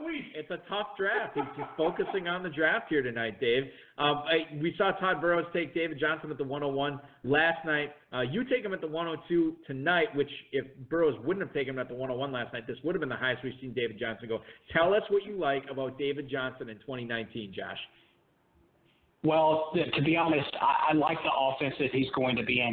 The offensive line itself is going to be probably only marginally better than it was in 2018, but the fact that he gets to play in a 4-wide scheme with a creative play caller, with a quarterback that can actually get away from pressure and have targets schemed toward David Johnson, it's just, to me, it's a match made in heaven for his ability to get outside of the big hog mollies up front and work in space. I mean, to me, it's a match made in heaven, and I like him over Barkley, over Kamara, over Elliott for that reason this season. Josh, you had the opportunity to draft whatever Patriots running back you wanted. You went with James White at the 502 over Sony Michel as the number 1 Patriots running back off the board. Which I love that. Was it the fact that he's healthy? Well, I mean, I guess Michel is healthy-ish. Was that the fact that why you took White first? Was it the fact that he's going to catch more passes than Michel this year? Tell us a little bit about what went into the thought process with the White pick for you at 502. Yeah, the other player I was looking at 502 was Chris Carson, but I decided I wanted to see if he would by chance fly to me in the 6th round. I didn't think it was very likely, but I wanted to take that risk. And on the flip side of that, James White, I like his receiving floor. I think he's the most dependable back in New England. Now, does that mean he's going to score 15 points every week on 7 or 8 receptions? No, it doesn't. But I think he's the type of running back at RB2 that provides that really solid floor that you need, so you can take swings on, these long shot running backs later in the draft. So let's talk about the Philadelphia Eagles running backs. Great question, yeah. And it's interesting, just in the past few days, you've heard some of the beat writers from Philly saying that Miles Sanders is moving at a different speed than players like Jordan Howard and so forth. You took Miles Sanders in the 6th round. I've kind of been negative on Miles Sanders. I'm kind of coming around lately because I've always hated Jordan Howard. I always thought he sucked. My concern was that they would just keep spreading the ball around. But they did draft him pretty early. And part of the reason I didn't like Sanders is that he had these injury issues kind of early on, but it sounds like he's over those. Convince me on Miles Sanders because I actually want to like him. So, yeah, just give us your sales pitch on him if you don't mind. Okay, so the Miles Sanders spiel is that, you did mention the draft pedigree. That they spent a lot of draft capital to acquire him. That's something they haven't done under the Howie Roseman regime. So, to me, that speaks volumes about how they value Miles Sanders as a prospect. On top of that, I think they've been looking for a bell cow running back for this offense for the last 2 or 3 seasons. Since Doug Peterson has arrived, and they traded a pick to try to get Jay Ajayi to fill that role. That didn't work out so well. They tried to get Josh Adams to fill that role a bit last year. That didn't work out so well. And now they've spent this draft capital on Miles Sanders. And the other guys in Philadelphia, they are fit pieces, right? They can fill a role, which is good. That's kind of the Patriot way you fill a role. But Sanders has a total package. So when Sanders is on the field, Philadelphia can be as multiple as they want to be. That's what they want to do. So to me, if they can get Sanders up to speed in the offense, his health is good, I think he's a 3-down back in this offense. And this offense is going to be dynamite. We know that. Josh Hornsby joining us here on the High Stakes Fantasy Football Hour. Follow him on Twitter at Josh_ADHD. The last question I want to ask you before we let you get back to the drafting action, what happened at that 4-5 turn here? Because we actually talked about this earlier. Now, Chad Schroeder takes O.J. Howard here. You end up going with Hunter Henry. I'm curious as to what you would have done there. Did the Howard pick affect at all what you were going to do at the 4-11, or were you locked into Henry? Would you have taken Howard if he was still available? Were you looking at a tight end there anyway? Can you kind of take us what Dude, you? That's like 6 questions. Well, I just want to get through the thought process here. Answer all of them. Or one of them is fine. Yeah, it's a great question. No, Howard was my 1A there, and Henry was my 1B. And what I was hoping was that DJ Moore would slide to the 502. Obviously, they took him at 412 and kind of crushed that, so I fell back on James White. But, I wanted what I thought was an elite tight end at a value, and Howard and Henry are that tight end to me this season. Now, would I have taken both of these guys at the 4-5 turn if they had been available? I would have thought long and hard about it. I would have thought long and hard about taking Hunter Henry over DJ Moore if I could have gotten and stacked those tight ends at 4-5. But, to me, they were kind of like tomato. I'm happy with either one, so that's why I went ahead and took Henry when I did.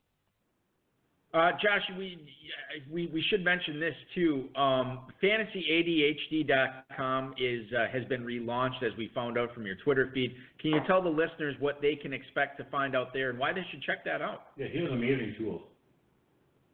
Yeah, so the plan to relaunch that site was it's something that's needed to be done for probably the past 2 years. It was just a very rudimentary, ugly site, and I relied on people going to the specific app sites as I built them. The problem is you have to remember slashes and words after the website, and that's not very helpful. So I relaunched the site with the idea of it being as a landing page for all of the different apps I do, whether it be for roto grinders or a different website or on my own personal site, and use that as a launching pad for everything that I've done. So the plan is to go and redevelop some of the apps, make them a bit faster, make them all kind of live right there in my little fantasy ADHD ecosystem, and serve different purposes. So, there's an Air Yards app. I've got a game script app that I'm redeveloping right now, in addition to the best ball apps that I've had online for the last 3 seasons. So if you want to, definitely go visit the site since I've relaunched it now, FantasyADHD.com. I appreciate the plug, fellas. And if something's broken, please let me know, because I am not a web developer. I'm a hack. But, dude, if you're not a web developer, people that call themselves web developers, they suck. They're not either. Yeah, exactly. By the way, I just went to the site and I looked at your logo. I actually love your logo. Have you seen this, Balky? No, I'm going to go to it right now. No, hold on, let me check this out. Yeah, so check it out.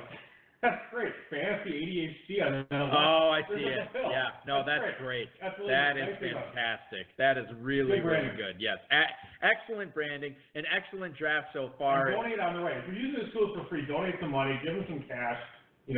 These pills aren't free, man. Exactly, they're not free, and they definitely should. CVS is charging. Yeah. They are indeed. FantasyADHD.com is where to get all of Josh Hornsby's work. You can follow him on Twitter at Josh_ADHD. Josh, good luck the rest of the way. Good luck in all your drafts this year, and we always appreciate hearing from you. Thanks so much for competing again this year. Best of luck to you this summer, and enjoy all your drafts, dude. Well, fellas, thanks for the time. Thanks for letting me call in, and the show's been great so far, so keep it up. I appreciate it. Thank you so much, Josh. We'll do our best to keep up the show being great. No promises there, as I feel like we've been skating on thin ice thus far, Dave. I ended with the 7th round of action. We are going to get into the 8th round here, and what's interesting about the 8th round is we have, and I don't think I'm exaggerating when I say this, we have the longest quarterback run for sure of 2019 Pros versus Joes. Maybe, Dave, of all time. The longest I wouldn't say quarterback run in pros versus Joe's history. That might be true. This is how quarterback runs kind of go in a lot of leagues. I'm surprised that people are so British. I mean, you just have. This is so laissez-faire about it. It's very ruthless here. Yeah. Oh yeah. No question. It's cutthroat. And it got started by Chad Cocktail's injury. Did that have something to do with it? Yep. You have an FFPC main event overall champion. He starts a run, and everybody starts listening. Okay, so let's get into it. The 8th round was led off by Royce Freeman, going to Eric Moody from FantasyData.com. Aaron Rodgers off the board in the 8th round. My God, it will never be real to me. Aaron Rodgers at the 8:02 tonight. Baker. It's going to get worse for him every year. Listen, Father Time. That's how it works. But Baker Mayfield at the 8:03. Latavius Murray off the board as the 3rd running back drafted by Skarecki and Clement here. Kyler Murray to Rob Wozniak as his starting quarterback. Curtis Samuel off the board to Chris Carlson as his number 4 receiver. Corey Davis to Bob Harris as his 3rd receiver that he has selected tonight. Sterling Shepard goes to Howard and Yarbrough tonight. That selection is the 8:08. Jordan Howard as the number 3 running back to Nazareth. And now here come the quarterbacks. Dave, I'm not going to stop at the 8th round. At the end of the 8th round, I'm going to go right through to get everybody the full effect of this quarterback. Very, very exciting. Chad Schroeder, Carson Wentz. Josh Hornsby, Cam Newton. Dave Sherman, Russell Wilson, and Jared Goff. Josh Hornsby, Jameis Winston. Chad Schroeder, Matt Ryan. Michael Nazareth, Drew Brees. Ray Cowart, Tyson Yarbrough, Mitchell Trubisky. Bob Harris, Lamar Jackson. And rounding things off is Chris Carlson with 1 Dak Prescott. All right, Dave. That is 10 quarterbacks off the board here. Yeah. Which one was your favorite? Out of all 10 of those, Dave, you can have any one of them. From Wentz to Prescott, dollars to donuts. I mean, come on. Nose to the grindstone. Who are you picking? Probably Matt Ryan, actually. I thought you were going to say Russell Wilson. Oh, I think I would take Matt Ryan. Really? Okay. Who was the 6th one of the station? Yeah, he was the 6th one. Well, that's because Chad Schroeder knew he could take Carson Wentz and still get Matt Ryan. Yeah, well, he must have the Jedi mind trick going. I mean, Matt Ryan was number 2 quarterback last year, right? That sounds right. He still has Mohamed Sanu, and he is Ridley getting better. Julio's my boy Austin Hooper. Your boy Austin Hooper. Yep. And Julio's taken off all 3 seasons. That is perfect. I love it. Yeah. That is exactly the right move. Dave, I do an afternoon show here in Northeast Wisconsin. It's called The Show with Leo and Balky. You can find it at 95.3 FM in Appleton, 99.1 in Oshkosh, AM 1570. You can also go to thescorewi.com and listen live anywhere around the world. We're on from 2 to 3 Monday through Friday, weekday afternoons. You can check that out. And one of the things I bring up on the show, we have a segment called 1265 today, and it is a Packers segment that we do each and every day. What's it called? 1265 today. What is that supposed to mean? It's a segment of 1265. What is 1265? That's the street address for the Packers. 1265. They're on 1265? Yes. What street? Holmgren, or I don't know what it is. Lombardi, I have no idea. Yeah, what if Holmgren gets accused of touching a little boy's something or other? He's still. And he has his own street name. Listen, hold on. I am not going to comment on that. But I will say this, that regardless of if that happens. Welcome to Mike Tyson Boulevard. Welcome to real life, because people will, he won us the Super Bowl, and that's the mentality. And I'll leave it at that. Well, now, anyway. One of the things I always bring up, and I brought this up last year too, I don't want any vested veterans playing in the preseason. I don't want them practicing. I don't want them doing anything. I understand the Packers have a lot of new pieces to work in on defense. I understand they're establishing a new offense. I don't want these guys establishing it when it doesn't count. Figure it out in the regular season. Put them in bubble wrap. And so the fact that I know that Julio Jones is not going to, I'm bringing it back. The fact that I know that Julio Jones is going to be missing preseason and missing some practices, I love it. He says he practices like he plays. So why does he need to play against opponents that want to hurt him? It makes no sense. Well, no, you want to play against opponents that want to hurt you in the regular season when it counts. That's exactly right. Yeah, not in the preseason. Whatever, let's move on. Okay. I just saw exactly what you just said. Okay, not quite, but all right, I'll give that to you. All right, moving on in the 9th round, Jerick McKinnon after Dak Prescott. McKinnon goes to Rob Wozniak, and then Kyle Rudolph to the FFPC Joe Tandem of Timothy Skorecki and Richard Clement there. Kyle Rudolph is their second tight end they drafted. A guy that is going to be catching passes from Aaron Rodgers this year. It's Marquez Valdez-Scantling as the fourth wide receiver for Darren Armani. Ronald Jones as the first Buccaneers running back drafted tonight. He goes to Rich Rissinger and Lou Ditta. And then rounding things off is the starting tight end for Eric Moody. It is Trey Burton going to him with the final pick of the 9th round tonight. Quarterbacks aside, I look at this round, Dave. Has your opinion changed on Ronald Jones? Has your opinion changed on the Tampa? I don't think we talked about Ronald Jones. Have we talked about Ronald Jones at all in the PVJ? I don't think we have. Who knows? I don't think we have. So has your opinion changed? This is a guy that I know you were high on. You and I both, quite frankly, were high on in dynasty drafts last year. Yeah. He did not do much. He did not catch passes. He did. Averaged less than 2 yards a carry. But in the offseason this year, he's been getting a lot of praise from the coaching staff, saying he looks really, really good and could have a bounce-back year. You look at the Buccaneers' ground game right now, he doesn't have a high bar to jump over. I mean, it's Peyton Barber. Ronald Jones, how successful could he be in a high-powered Bruce Arians offense this year when you look at drafting him at the end of the 9th round? Well, there's two ways to look at it, and we have talked about Ronald Jones because I feel like I'm answering the same question, but that's okay. Rojo, he's not a pass-catching back. He was very talented. He's a really fast player. He's gained some weight, which sometimes is not good. I mean, hopefully he didn't lose any speed. Hopefully it's muscle. The coaching staff is talking up. There's two ways to look at it. Either he's looking better, and they did say he was immature last year. That was the one thing Arians said recently. And you can either say they're talking him up because he is actually looking better, or they're talking him up because they have no other choice but to talk up what the prior people that were there did when they drafted this guy in the 2nd round. They may think he's a colossal bust and he sucks, but they may think Peyton Barber is really, really bad. So they're trying to give him some confidence. So, I actually I don't mind Rojo. I don't mind going back to the well a little bit. He didn't hurt me that much last year. I mean, he was pretty cheap, really. Yeah. I didn't draft him much in redraft. I just took him in a few dynasty leagues. So I'm on board with Rojo in that kind of range. So that's fine. Ronald Jones going at the 10.02 on average at FFPC best balls over the last 3 days. One other thing I would just say about Ronald Jones, he's like the top part of the break below, like the Latavius Murray type break, right? Murray, Freeman, and then I feel it drops, and then you have Rojo, the Jalen Samuels, Foreman, McCoy, Harris types. I think there's a big difference. Two-Packer confirms 1265 Lombardi Avenue, Jesus Balky. How can you not know that? I kind of like Jesus Balky as a Kentucky team name this year. You already have too many team names. Well, I still like it. Fair enough. Lombardi Avenue, that's safe. Okay, there you go.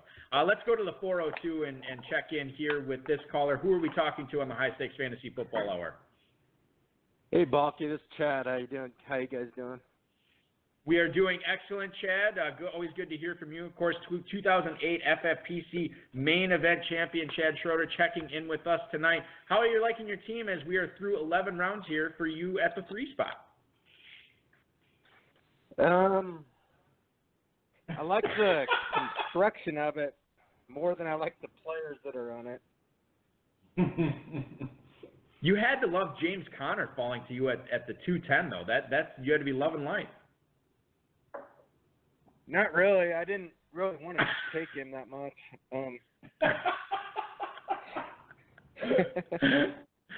James Conner to the test on these kinds of picks that I don't.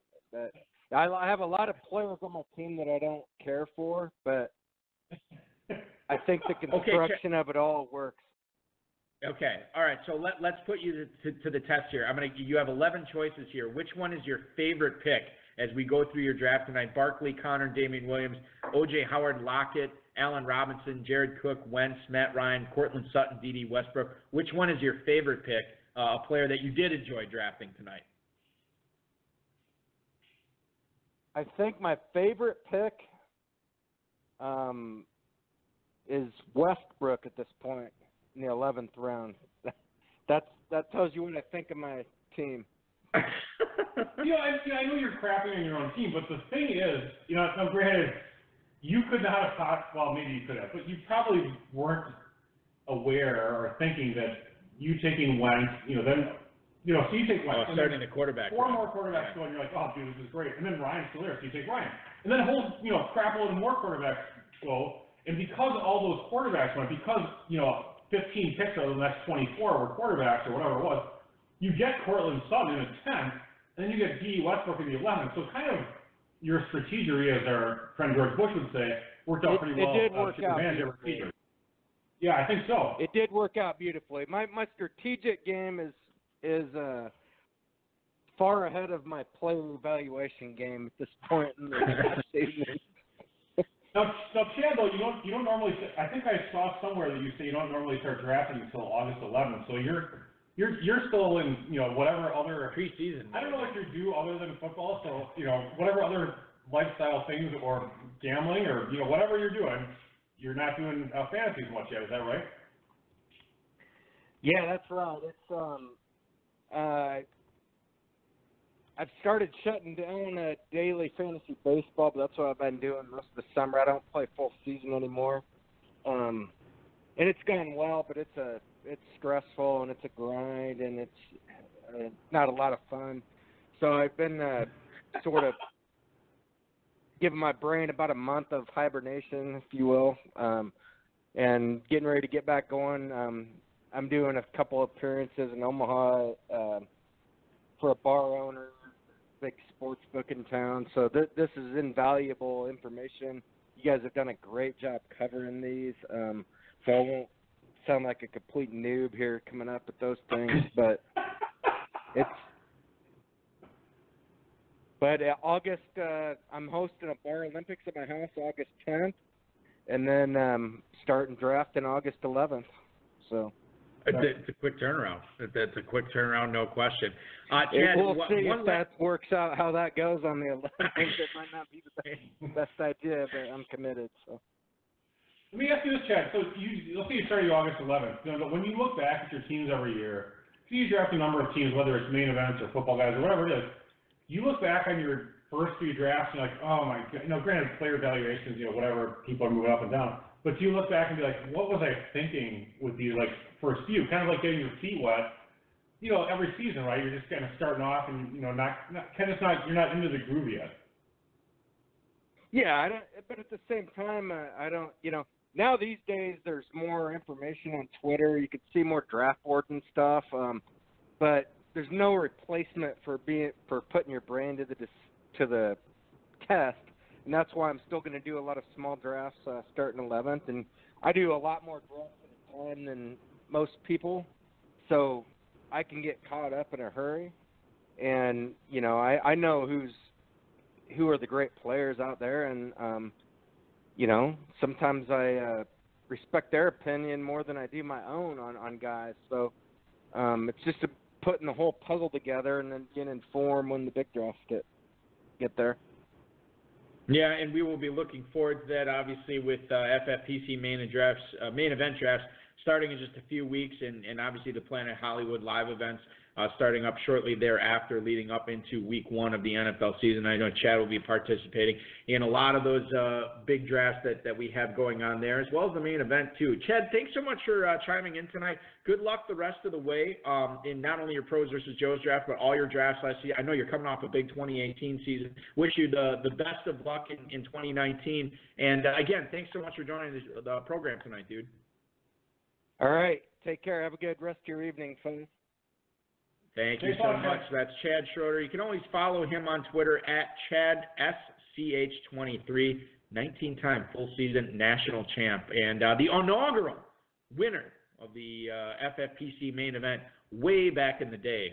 It's been a while since that's happened. What is this, year 11, Dave? Am I correct in saying that? Or is it year 12? It's year 12 of the FFPC? Yeah, something like that. All right, perfect. Well, at least we're not nostalgic or anything too much. Nah, not too much. When did you start with this great firm?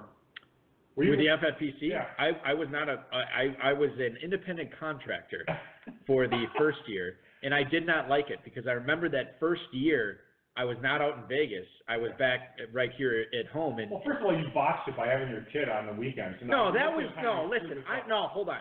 Okay, couple of things there. Let's just unpack this. Number one, I was working for the FFPC long before my firstborn was born. Yes. Number two, my kid was born over a month early. So I scheduled this out properly, and it's his damn fault that he couldn't put up with his mother anymore, and he had to get some separation from her. That's great. I remember Lance Turvis when we because we do a lot of work Saturday night. She just kept talking.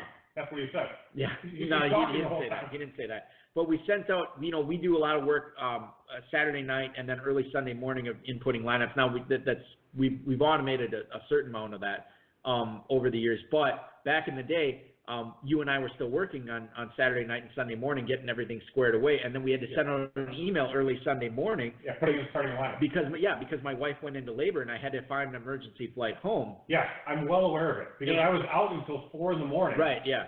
I was still drunk and drunk over, whatever the hell you call it. No. And then you're telling me the story, and I'm like, dude, that sucks for you. And I'm like, wow, dude, that really sucks for me more than for you almost. So then what happened was you sent out this email saying, hey, the lineups are going to be a little bit delayed. We had Balky had a family emergency. And then we posted the photo of my kid being born. It was early Monday morning. It ended up happening. And we posted a photo that. Oh, so you could have stayed for the game. I could have, yeah. That was the gist of it. What a bummer. And Lance, and I'll tell you the Breaking Bad story shortly, and we'll get back to the draft, I promise. But Lance Turvis at Sport Betting Man said, Lucas, who's my son, he's like, Lucas just had to come out for week 1 of the NFL season, just couldn't wait anymore, and I'll never forget that. That was funny. Yeah, the 2 Monday night games. But I ended up, and I'll, plenty of listeners have heard this story, so I'll be pretty brief on it, but I missed the last flight directly from Vegas to Appleton by about 20 minutes, and then I had to fly to Atlanta and then back to Appleton, literally flew around the country. I got back, I was finally in the hospital room the hospital room at about 8:30 at night. My wife was getting the epidural, and not a fan of seeing me at that point because she was in some pain. Kind of like now. And Breaking Bad, a show that you and I both liked, was going off the air at that time. And they were counting down to the final few episodes. It was probably the third last episode. And I missed it because I was in the airplane. And so I was up with my wife, holding her hand and being nice to her. Can I interrupt you a little bit? Sure. Were you able to watch some games on the way to and from a little bit, right? Well, no. Here's the thing.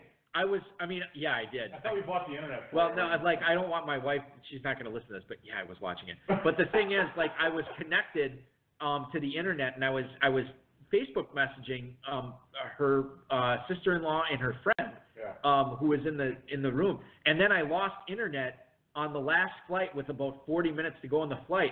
And I'm thinking to myself, I could be a father right now, and I don't even know it, because this could have been born. Now, thankfully, it wasn't. But getting back to the Breaking Bad thing, I missed it on Sunday night because I was in the airplane.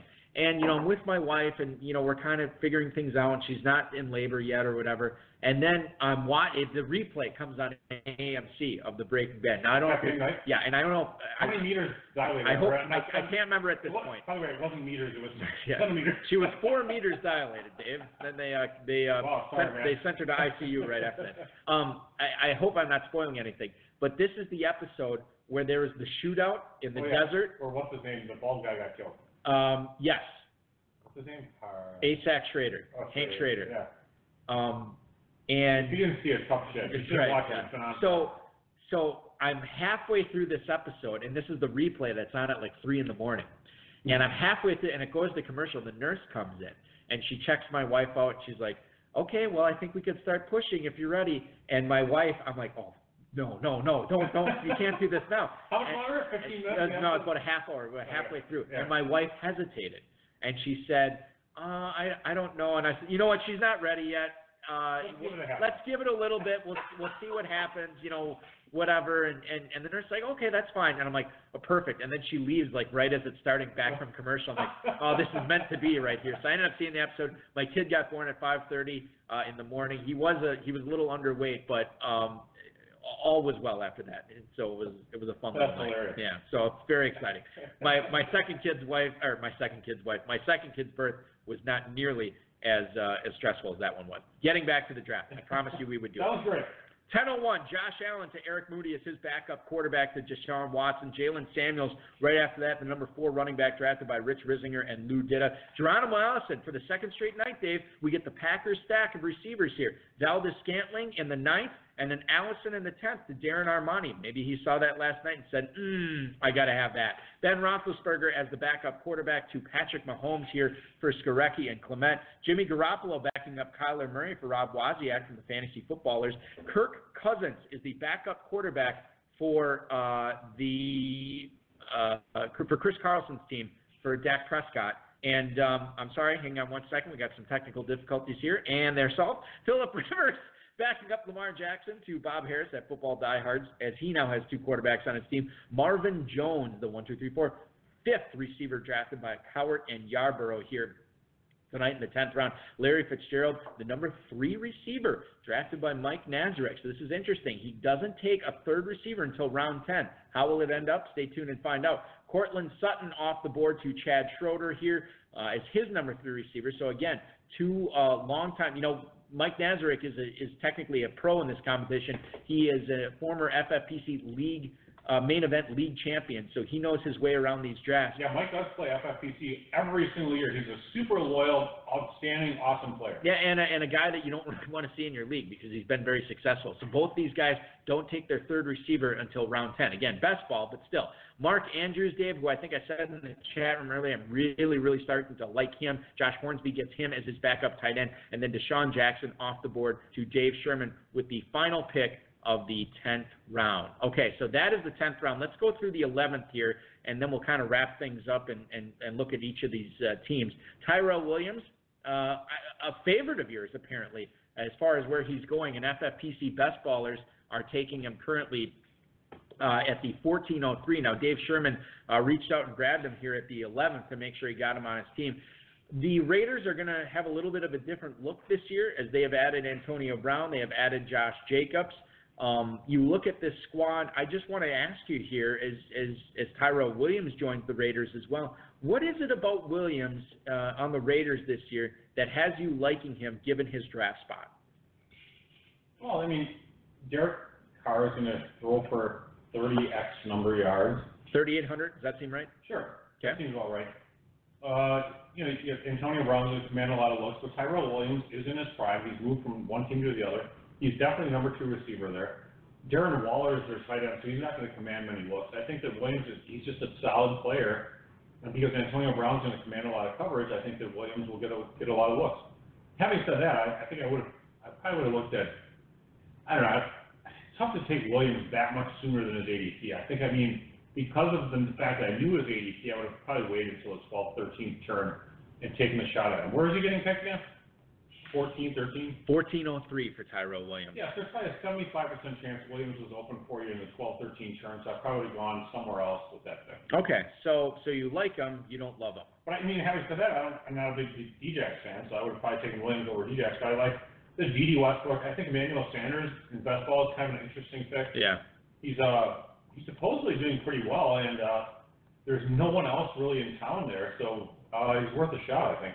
I like this, obviously Sutton, but beyond him. Right. Josh Hornsby at the 11:02 here tonight, Dave, takes a guy that I'm really becoming a fan of. He actually back-to-back picks of guys I'm really warming up to. Mark Andrews, and then Damian Harris, who's normally going in the early 10th. I was going to say, it seems late. Yeah, he gets him in the early 11th tonight. I like that pick. I actually like Chad Schroeder's pick of D.D. Westbrook at the 11:03 tonight. That makes some sense, too. Emmanuel Sanders to Mike Nazarek right after that. That is his 4th receiver, so he goes Fitz and Sanders to try to shore up that receiver position. Deontay Foreman right after that. We talked about him earlier to Cowart and Yarborough. And then Jordan Reed backing up Travis Kelce as his number 2 tight end. That's Football Diehards Bob Harris. Dallas Goedert is the starting tight end for Chris Carlson. LaShawn McCoy right after that is the number 4 running back for Rob Wozniak. A couple of tight ends here. Boy, this is really the tight end route. Delaney Walker to Skorecki and Clement. Jack Doyle right after that. The Darren Armani is his number 2 tight end. Ito Smith.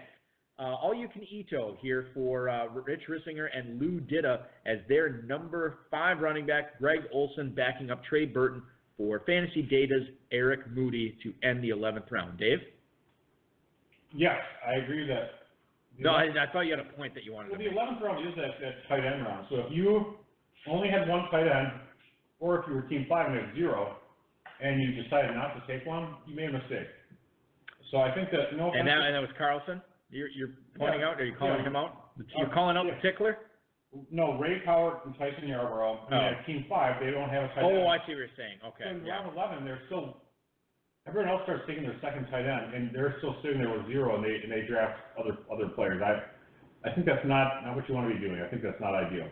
However, they do have a certain advantage at both receiver and running back, which you'll get into in a little bit here. That's fine. We will talk about it. You're right.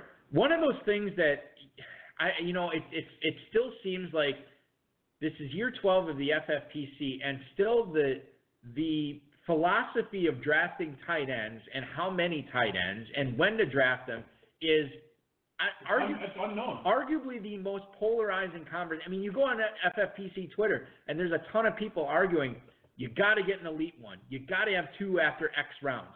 You got to have 3 after X rounds. Oh, you don't need to take one until this round. You don't need to take one until you have this. This is what your roster construction looks like. It is so polarizing. The conversation it's never ending. Listen, I don't want to equate this to this. I am not equating it to this, but it's sort of like the abortion laws in this country. It's always sort of like a polarizing political topic, and it seems like there's a huge portion on one end of the spectrum. There's a huge portion on the other end of the spectrum. There's a few in the middle, and I don't think we're ever going to get like a firm answer on where it's going to go. And just in that same regard, I don't think we're going to get a firm answer on the right way to draft tight ends. We brought Don Metter up earlier. We've seen teams totally ignore it and win a 6-figure grand prize. We've seen teams load up on them and win a 6-figure grand prize. So I think there's a lot of different ways to build your team, and I think that's what makes this so enjoyable. And for anybody who is listening for the first time, who is checking out an FFPC draft for the first time, the starting lineup in the FFPC, 1 quarterback, 2 running backs, 2 receivers, a tight end, a kicker, a defense, and then 2 flexes.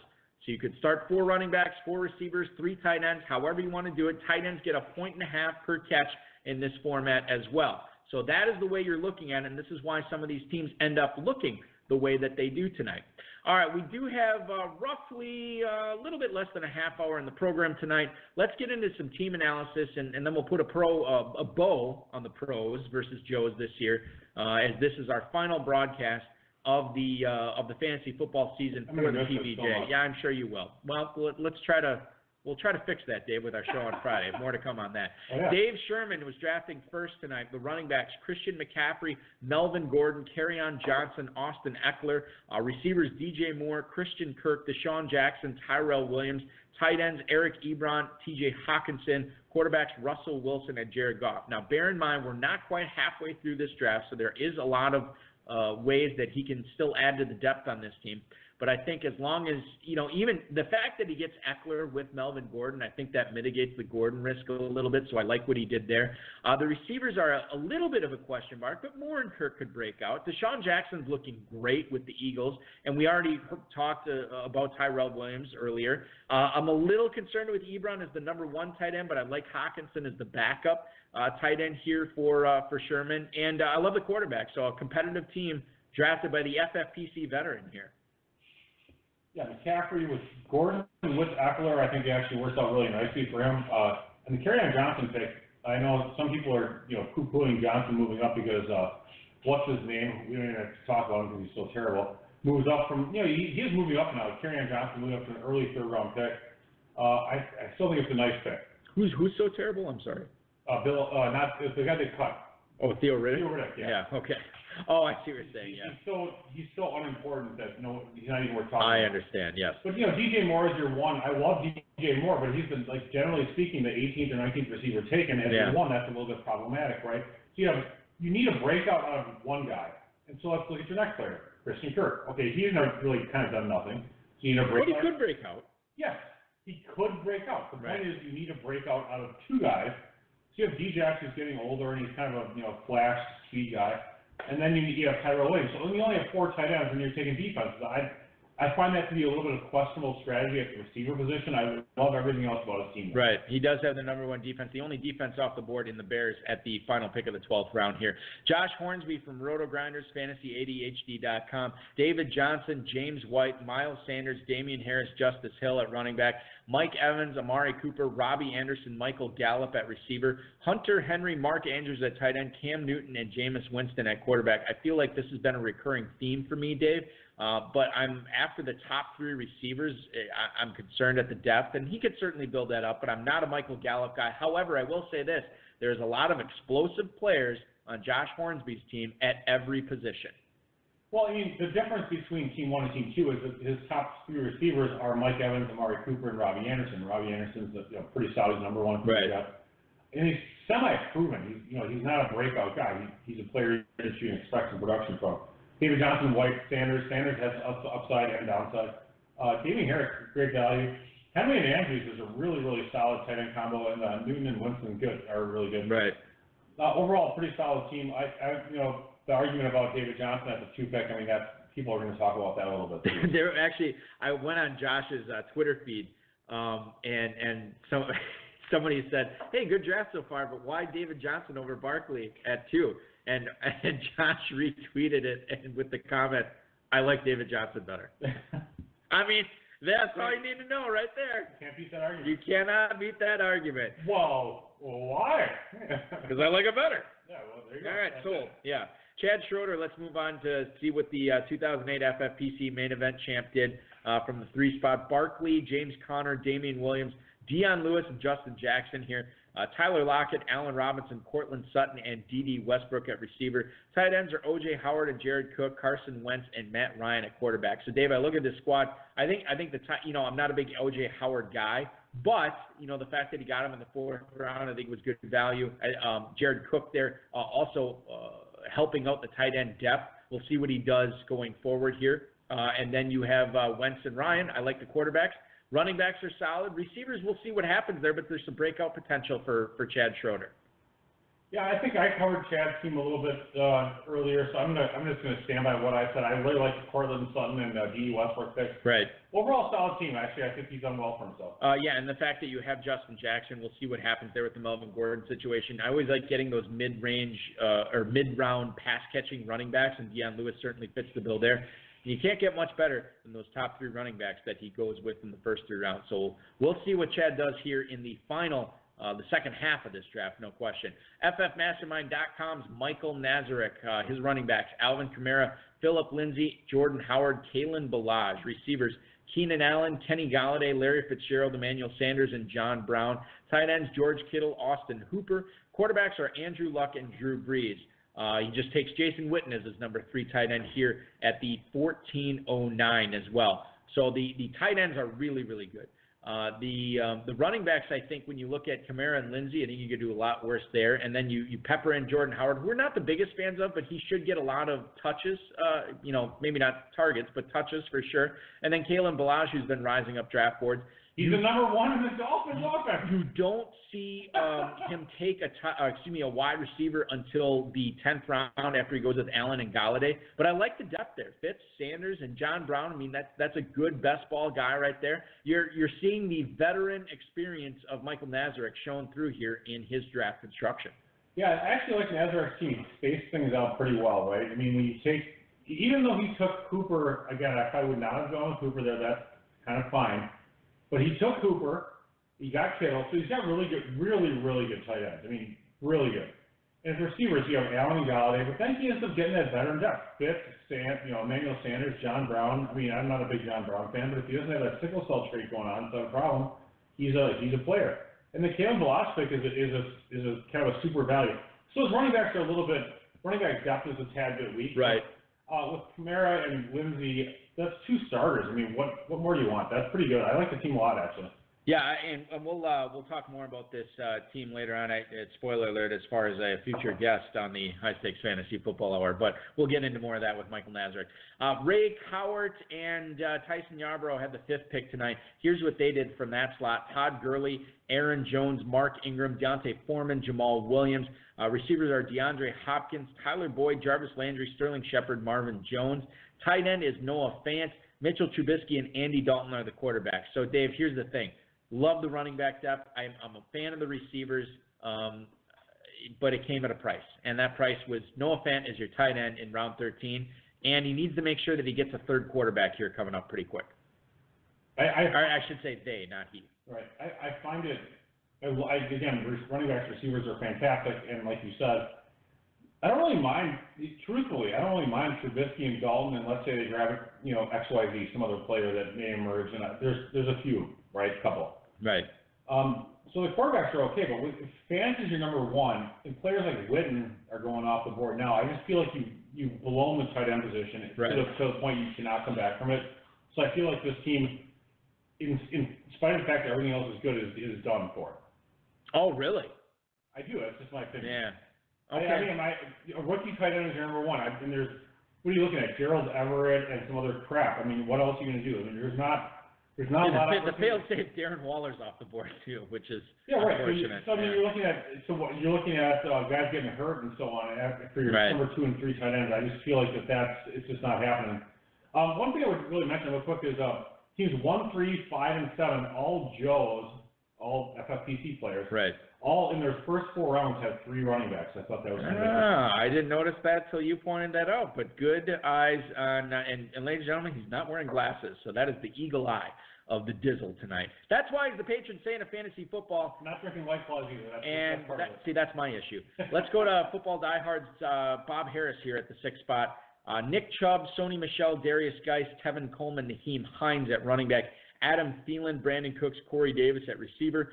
Travis Kelce, Jordan Reed, Tyler Eifert at tight end. Lamar Jackson, Phillip Rivers, and Derek Carr at quarterback.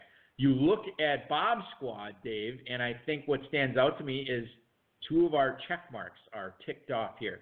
He has 3 quarterbacks by the end of round 13. He has 3 tight ends by the end of round 14. He has good running back depth. Where's the weakness? Got to build up that receiver depth after going Thielen, Cooks, and Corey Davis, and nothing since then. That is where this team, his success is going to be determined to, because I think he did a very good job at all the other positions. Yeah, and the thing is, this draft's going a little bit more slowly than the other drafts, so we're still in the 15th round. Remember that one draft we were talking about the kickers? We're like, let's go through the 19th round. Here's the kickers everything. Yeah, they're all different. Yeah, they are all different. I think, there's just still some receivers out there. So I'm going to give Harris some credit that he's going to be able to snatch a few up, although my boy Isabella at the 14-12 to Dave Sherman, great pick. Yeah. Actually, Dave Sherman, now looking back on his team, because he has DJ Moore, Kirk, Deshaun Watson, Tyrell Williams, Isabella, and Humphreys. That actually does. Adam Humphreys is underrated. I think so too. And I feel like the Tyrell Williams, Isabella, I think those 2 together. I don't know, for whatever reason, I like both of them. Yeah. So then I instantly like this team a lot. And you like Hockenson too, I think, is the number 2 tight end this year. I do. I mean, he's both Ebron and Hawkinson, both drafted by the Lions, both top 10 picks. Right. Now on different teams, but Hawkinson's a pretty elite talent. Anyway. For the uninitiated, they might think that Dave Gerzak partnered with Dave Sherman tonight. Christian McCaffrey, DJ Moore, Christian Kirk, Russell Wilson, Tyrell Williams, Hawkinson, Isabella. I would have not taken Ebron though, but that's all right. No, okay, well. I mean, there's a lot of picks in the last He won that argument with you, apparently. Yeah, the Desert Snake and I are, we both have the same first name and a lot of the same things. Back to Bob Harris. Yeah, well, that's about all I had to say with Bob Harris, unless you had anything else. No, I actually really like his team in spite of the fact that he only has 3 receivers right now. The draft philosophy question here, Dave. If you are going to be weak heading into the second half of a 28-round draft, what position do you want to be weak at? You cannot say kicker or defense. Where do I want to be weak? Where do you want? If you have to be weak at one position, what's the one position that you feel like you can build up enough depth to make your team not only competitive, but a team that can win the whole thing? I don't know. Is it receiver? Okay, I mean, it's kind of that question is a little bit of a leading question. And I'm trying to, It's built for me to say receiver. It's by design, Dave. Yeah, so your question is, it's like a crappy poll that was initiated by. Hold on, come on. It's like, oh hey, did Donald Trump do this or that? Blah blah blah blah blah. I think that if I have 2 good quarterbacks, I think sacrificing a third one is fine. Yeah. If I have 2 good tight ends, sacrificing a third one there is fine. Sure. So I don't think that necessarily receiver is the answer. Okay. All right. So I will say this: it's tough. It's a later round. After right about now, I think around 14, the running backs get really bad. I mean, it just gets to be like, okay, I can't pick anyone. It's all handcuffs and opportunity at this point. No, it's actually below that. It's now it's like the handcuffs and opportunity are gone. It's like, Gus Edwards. I guess, okay, so dreams. Yeah, it's like crap. So like Darwin Thompson or Bruce Anderson. Yeah, right. Bruce Anderson, the guy behind the guy. If you're talking swingers level running backs, that should be something, a team name or whatever. If you're the guy behind the guy, you don't want to be drafting the guy behind Exactly. Yeah, no question. All right, from the Desert Snake to the football diehard to the tickler here with Ezekiel Elliott, Joe Mixon, Leonard Fournette, Rashad Penny, and Carlos Hyde, our Chris Carlson's running backs, Julian Edelman, Cooper Kupp, Dante Pettis, Curtis Samuel, and Devin Funchess at receiver. Tight ends Dallas Goedert and Darren Waller, and then the quarterbacks Prescott, Kirk Cousins, and Sam Darnold. Boy, I like those quarterbacks. That's a good trio right there. I'm questioning a little bit waiting until round 11 to draft your starter. Again, this is not the first time we've seen Dallas Goedert as the number one tight end for a team in the pros versus Joe's, where he's not the number one tight end on his own team. The fact that he started off with 3 high-volume running backs, that should work in his favor. Edelman is going to be good. Pettis is certainly a breakout candidate. I like Curtis Samuel. Devin Funchess in the 15th. I mean, say what you will about him, but he should be catching passes from Andrew Luck. And then we'll see how fast Cooper Kupp rebounds. But I think this squad sort of comes down, Dave, to wide receiver help, and if he can catch lightning in a bottle here with maybe a third or maybe a fourth tight end. Yeah, if Goddard gets enough targets or if Waller emerges, he could be in pretty good shape. It's funny because I felt like he ran the quarterbacks kind of properly. He could have gotten better, of course, right? But because he did wait, he still ended up getting Prescott, Cousins, and Darnold. He pushed the quarterbacks. He took Darnold, and he knew he kind of had to get a third one. So that was a really good decision for him. The first 8 picks are pretty outstanding. I can't complain. Are you a Pettis guy, just curiously? I'm really not, but it's fine if you like it. It's just number 3, whatever. Okay. No, that's fine. When you have 4 backs and 4 receivers in 8 rounds, they're going to look pretty good overall. Right. But he does need some. If Zach Ertz gets hurt, holy crap, this team could be amazing. It really could. Seriously, yeah, I'm just looking at that now. That does look really good if that's the scenario that presents itself. FantasyFootballers.com, Rob Wozniak here. Let's talk about his team, a.k.a. Team RB. Tariq Cohen, David Montgomery, Jerick McKinnon, LaShawn McCoy, Matt Breida, Devin Singletary, Adrian Peterson. Wide receivers, Tyreek Hill, Antonio Brown, Robert Woods, Kiki QT. Tight ends, Evan Ingram and Jimmy Graham. Quarterbacks, Kyler Murray and Jimmy Garoppolo. It's weird that I'm saying this. I think this is sort of a balanced team, Dave, and what I mean by saying that is he gets 4 receivers within the first 7 rounds. 3 of them should be pretty high volume. Maybe Robert Woods could be the 4th. He gets Evan Ingram and Jimmy Graham on the same team, which could pay dividends. I like the Murray-Garoppolo pairing, and it's going to be a question of if he can get one of these running backs to pan out, if Adrian Peterson is the guy in Washington, if Devin Singletary becomes the bell cow in Buffalo. And even if he doesn't, he still has McCoy here. I don't know about the Jerick McKinnon pick in the 9th round, but you obviously see what the strategy here is with Wozniak. When he gets those 4 receivers early, now he's pounding the running back position. Well, I don't want to be a slave to ADP, but I'm going to have to mention this. Tyreek Hill, Antonio Brown, Evan Ingram, Robert Woods were all reaches. Every single one was way over ADP. Cohen and Montgomery, maybe not. Montgomery might have been a value. QT is a reach for ADP. McKinnon in the 9th round, ADP reach. So when you have all those so-called reaches, when QT is your number 4, but then you're punting running back, it becomes a little bit problematic. So I don't, no offense, don't care for the way this team turned out because you reached on pretty much all of your super important positions. So I'm not a fan. Okay. All right. You're not a fan of that squad. We'll see how it develops over the course of the second half of this draft. It is Team Gossamer at the 9 pick tonight, Dave. That is Timothy Skarecki and Richard Clement. Here's what they did with their 9 slot. Derrick Henry, Chris Carson, Latavius Murray, and Chris Thompson at running back. Receivers are Devontae Adams, Alshon Jeffries, Sammy Watkins, Golden Tate, DK Metcalf, and Kenny Still. And then you have, I'm abusing it. I know it's last night. Just give it to me. Zach Ertz, Kyle Rudolph, and Delaney Walker at tight end, Patrick Mahomes, and Ben Roethlisberger at quarterback. He needs a 3rd quarterback, but I like the top 2. I like the tight end combination here that he got. And, say what you will about these receivers, but I mean, Alshon Jeffrey is still going to put up points. Sammy Watkins should still put up points with that. He gets the hook up there with Patrick Mahomes. Golden Tate, I thought, was a good value in the 12th. We'll see what happens with DK Metcalf. I've always been a Kenny Stills guy. I guess the question for me is, how many passes are these early round running backs going to catch for him with Henry and Carson and Murray? He gets the pass catcher with Chris Thompson, but that guy's no stranger to the training table. So the running backs for me are the question mark for Gossamer's team here with Skorecki and Clement. Normally I would generally kind of hate a team that would take Ertz and then Mahomes, because I thought the Mahomes pick was kind of a reach. But he accounted for himself pretty well, in my opinion. I feel like I look at the rest of his picks, like almost all of them, and I feel like I can explain them all to myself. I'll be like, okay, Henry in the 4th, Carson the 5th, that's cool. He needs a receiver. Watkins, Latavius Murray in the 8th round is a nice value, and then Ertz with Rudolph, solid, and Mahomes, and then you get Big Ben, and then you get Delaney Walker as your 3rd tight end, and then Golden Tate, with the suspension, and then Chris Thompson catching passes, DK Metcalf, who sucks, but he's running for one, can't run a route, and Kenny still caught 2 touchdowns in practice the other day. That's pretty good, right? That actually turns out, with all you put all that crap together, it turns out to be a pretty good piece of, a pretty good soup. For what it's worth, DK Metcalf can run one route.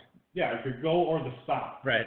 Can he run the stop? I don't know. I don't think he can run the stop. I think he can run the go. And then you just pick Jalen Richard over there catching passes. Jalen Richard. Whatever. Oh, is that what we're doing? We're doing Richard? Yeah. So it's Jalen Richard. Yeah. Why is it Richard? Is he French? I don't know. Does he look French to you? He doesn't look French to me, but maybe he is. Darren Armani from FantasyMojo.com. Check out all the great stuff that he has there. And the godfather of the Pros vs. Joe's competition, the guy that throws this whole thing together each and every year, drafting from the 10 spot tonight. Le'Veon Bell, Marlon Mack, Darrell Henderson, Tony Pollard, Malcolm Brown, receivers Julio Jones, T.Y. Hilton, Calvin Ridley, Marquez Valdez-Scantling, Geronimo Allison, Anthony Miller, tight ends Vance McDonald, Jack Doyle, Mike Gesicki, Baker Mayfield, and Tom Brady at the quarterbacks. I think Darren Armani did 2 things really good.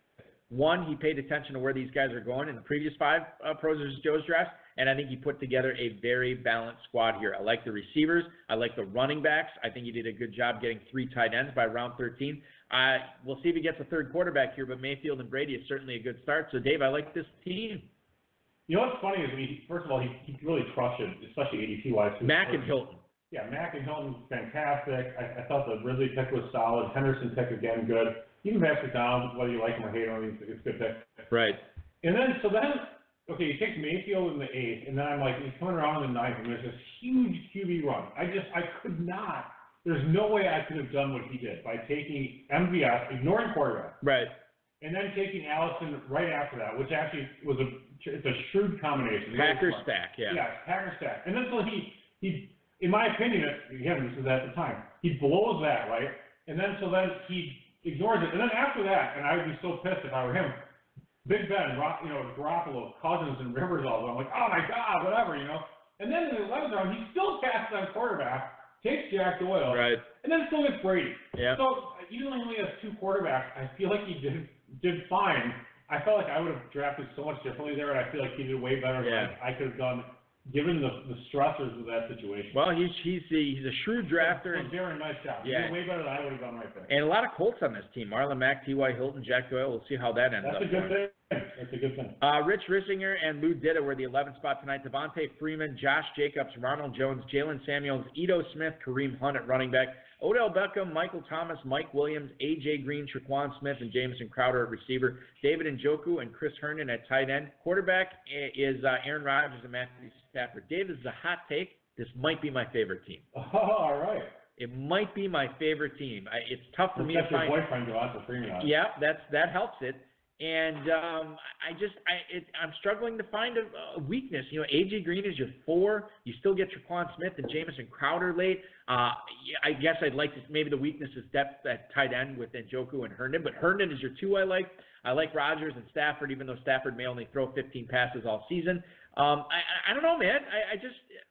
Jalen Samuels, Ronald Jones, Ito Smith, Kareem Hunt, I get on board with all those guys. I really like this team. It's nice, actually. Devontae Freeman, Josh Jacobs, and then having all these upside flyers, Rojo, Samuels, Ito Smith. Those are all solid players. Right. And Hunt too late. And then the A.J. Green pick was nice in the 6th round. I thought that was a solid value for sure. It was really well done by Rissinger and Louis Ditta. Is this where you would take, by the way, Lou Ditta, who is a former co-host of this show, would you take A.J. Green in the early sixth, knowing what we know? Yeah, I would actually. Even, given the especially, you have your others, especially if you're going with a receiver-heavy strategy, right. You don't really need to worry about it all that much.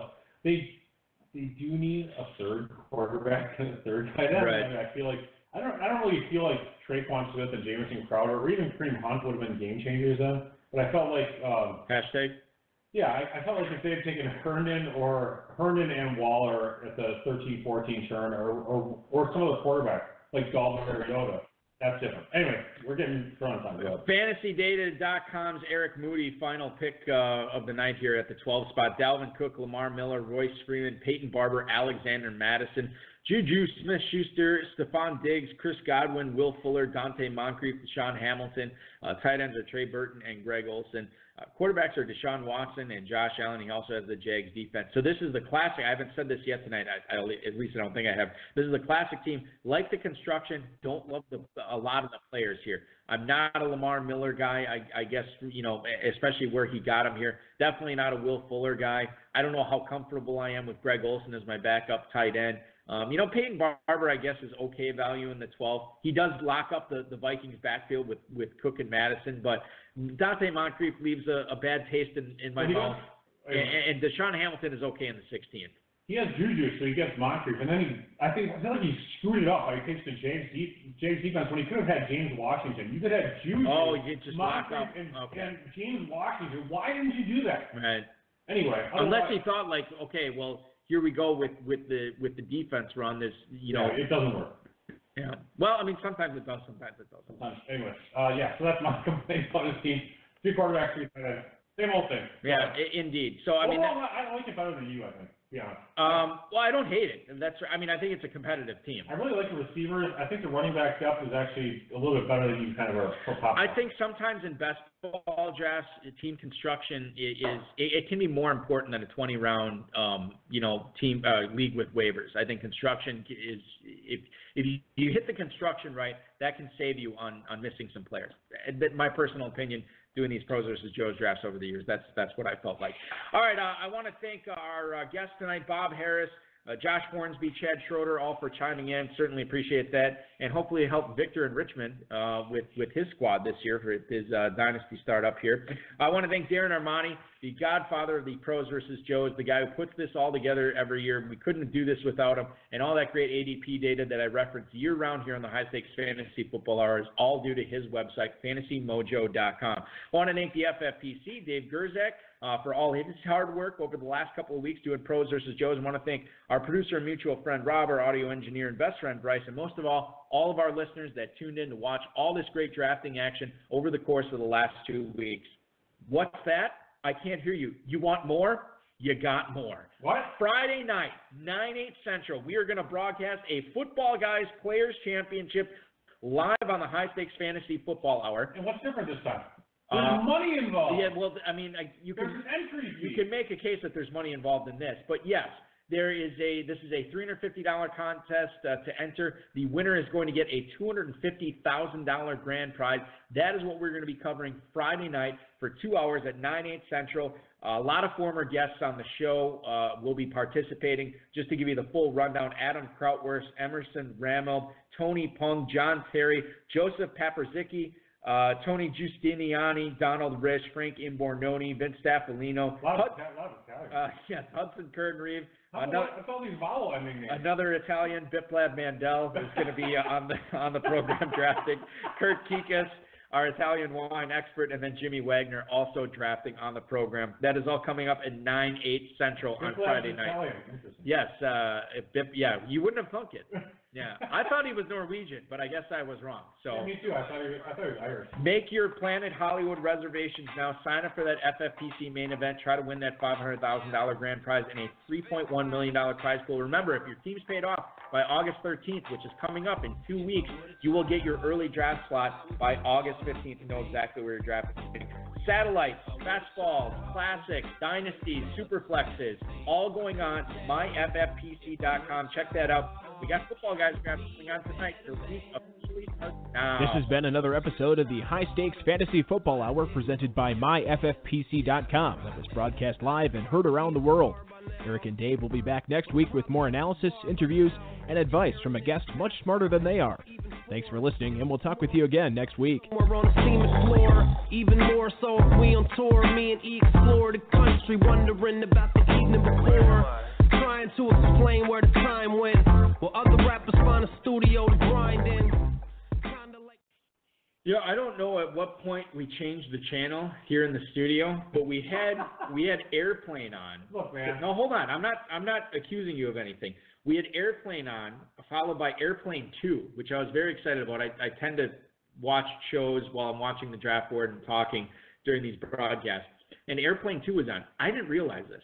The actor that played Dean Vernon Wormer from Animal House played a doctor in Airplane 2. Did you notice that? I had forgotten about it, but now that you mention it, that makes sense. I had no idea. That's great. And then I was watching, and then all of a sudden I see Chad Schroeder's calling, and I'm like, oh, I'd rather talk to Chad Schroeder than watch Dean Vernon Wormer. But still very entertaining. Hopefully, everyone was all entertained with our Pros versus Joes broadcast this year.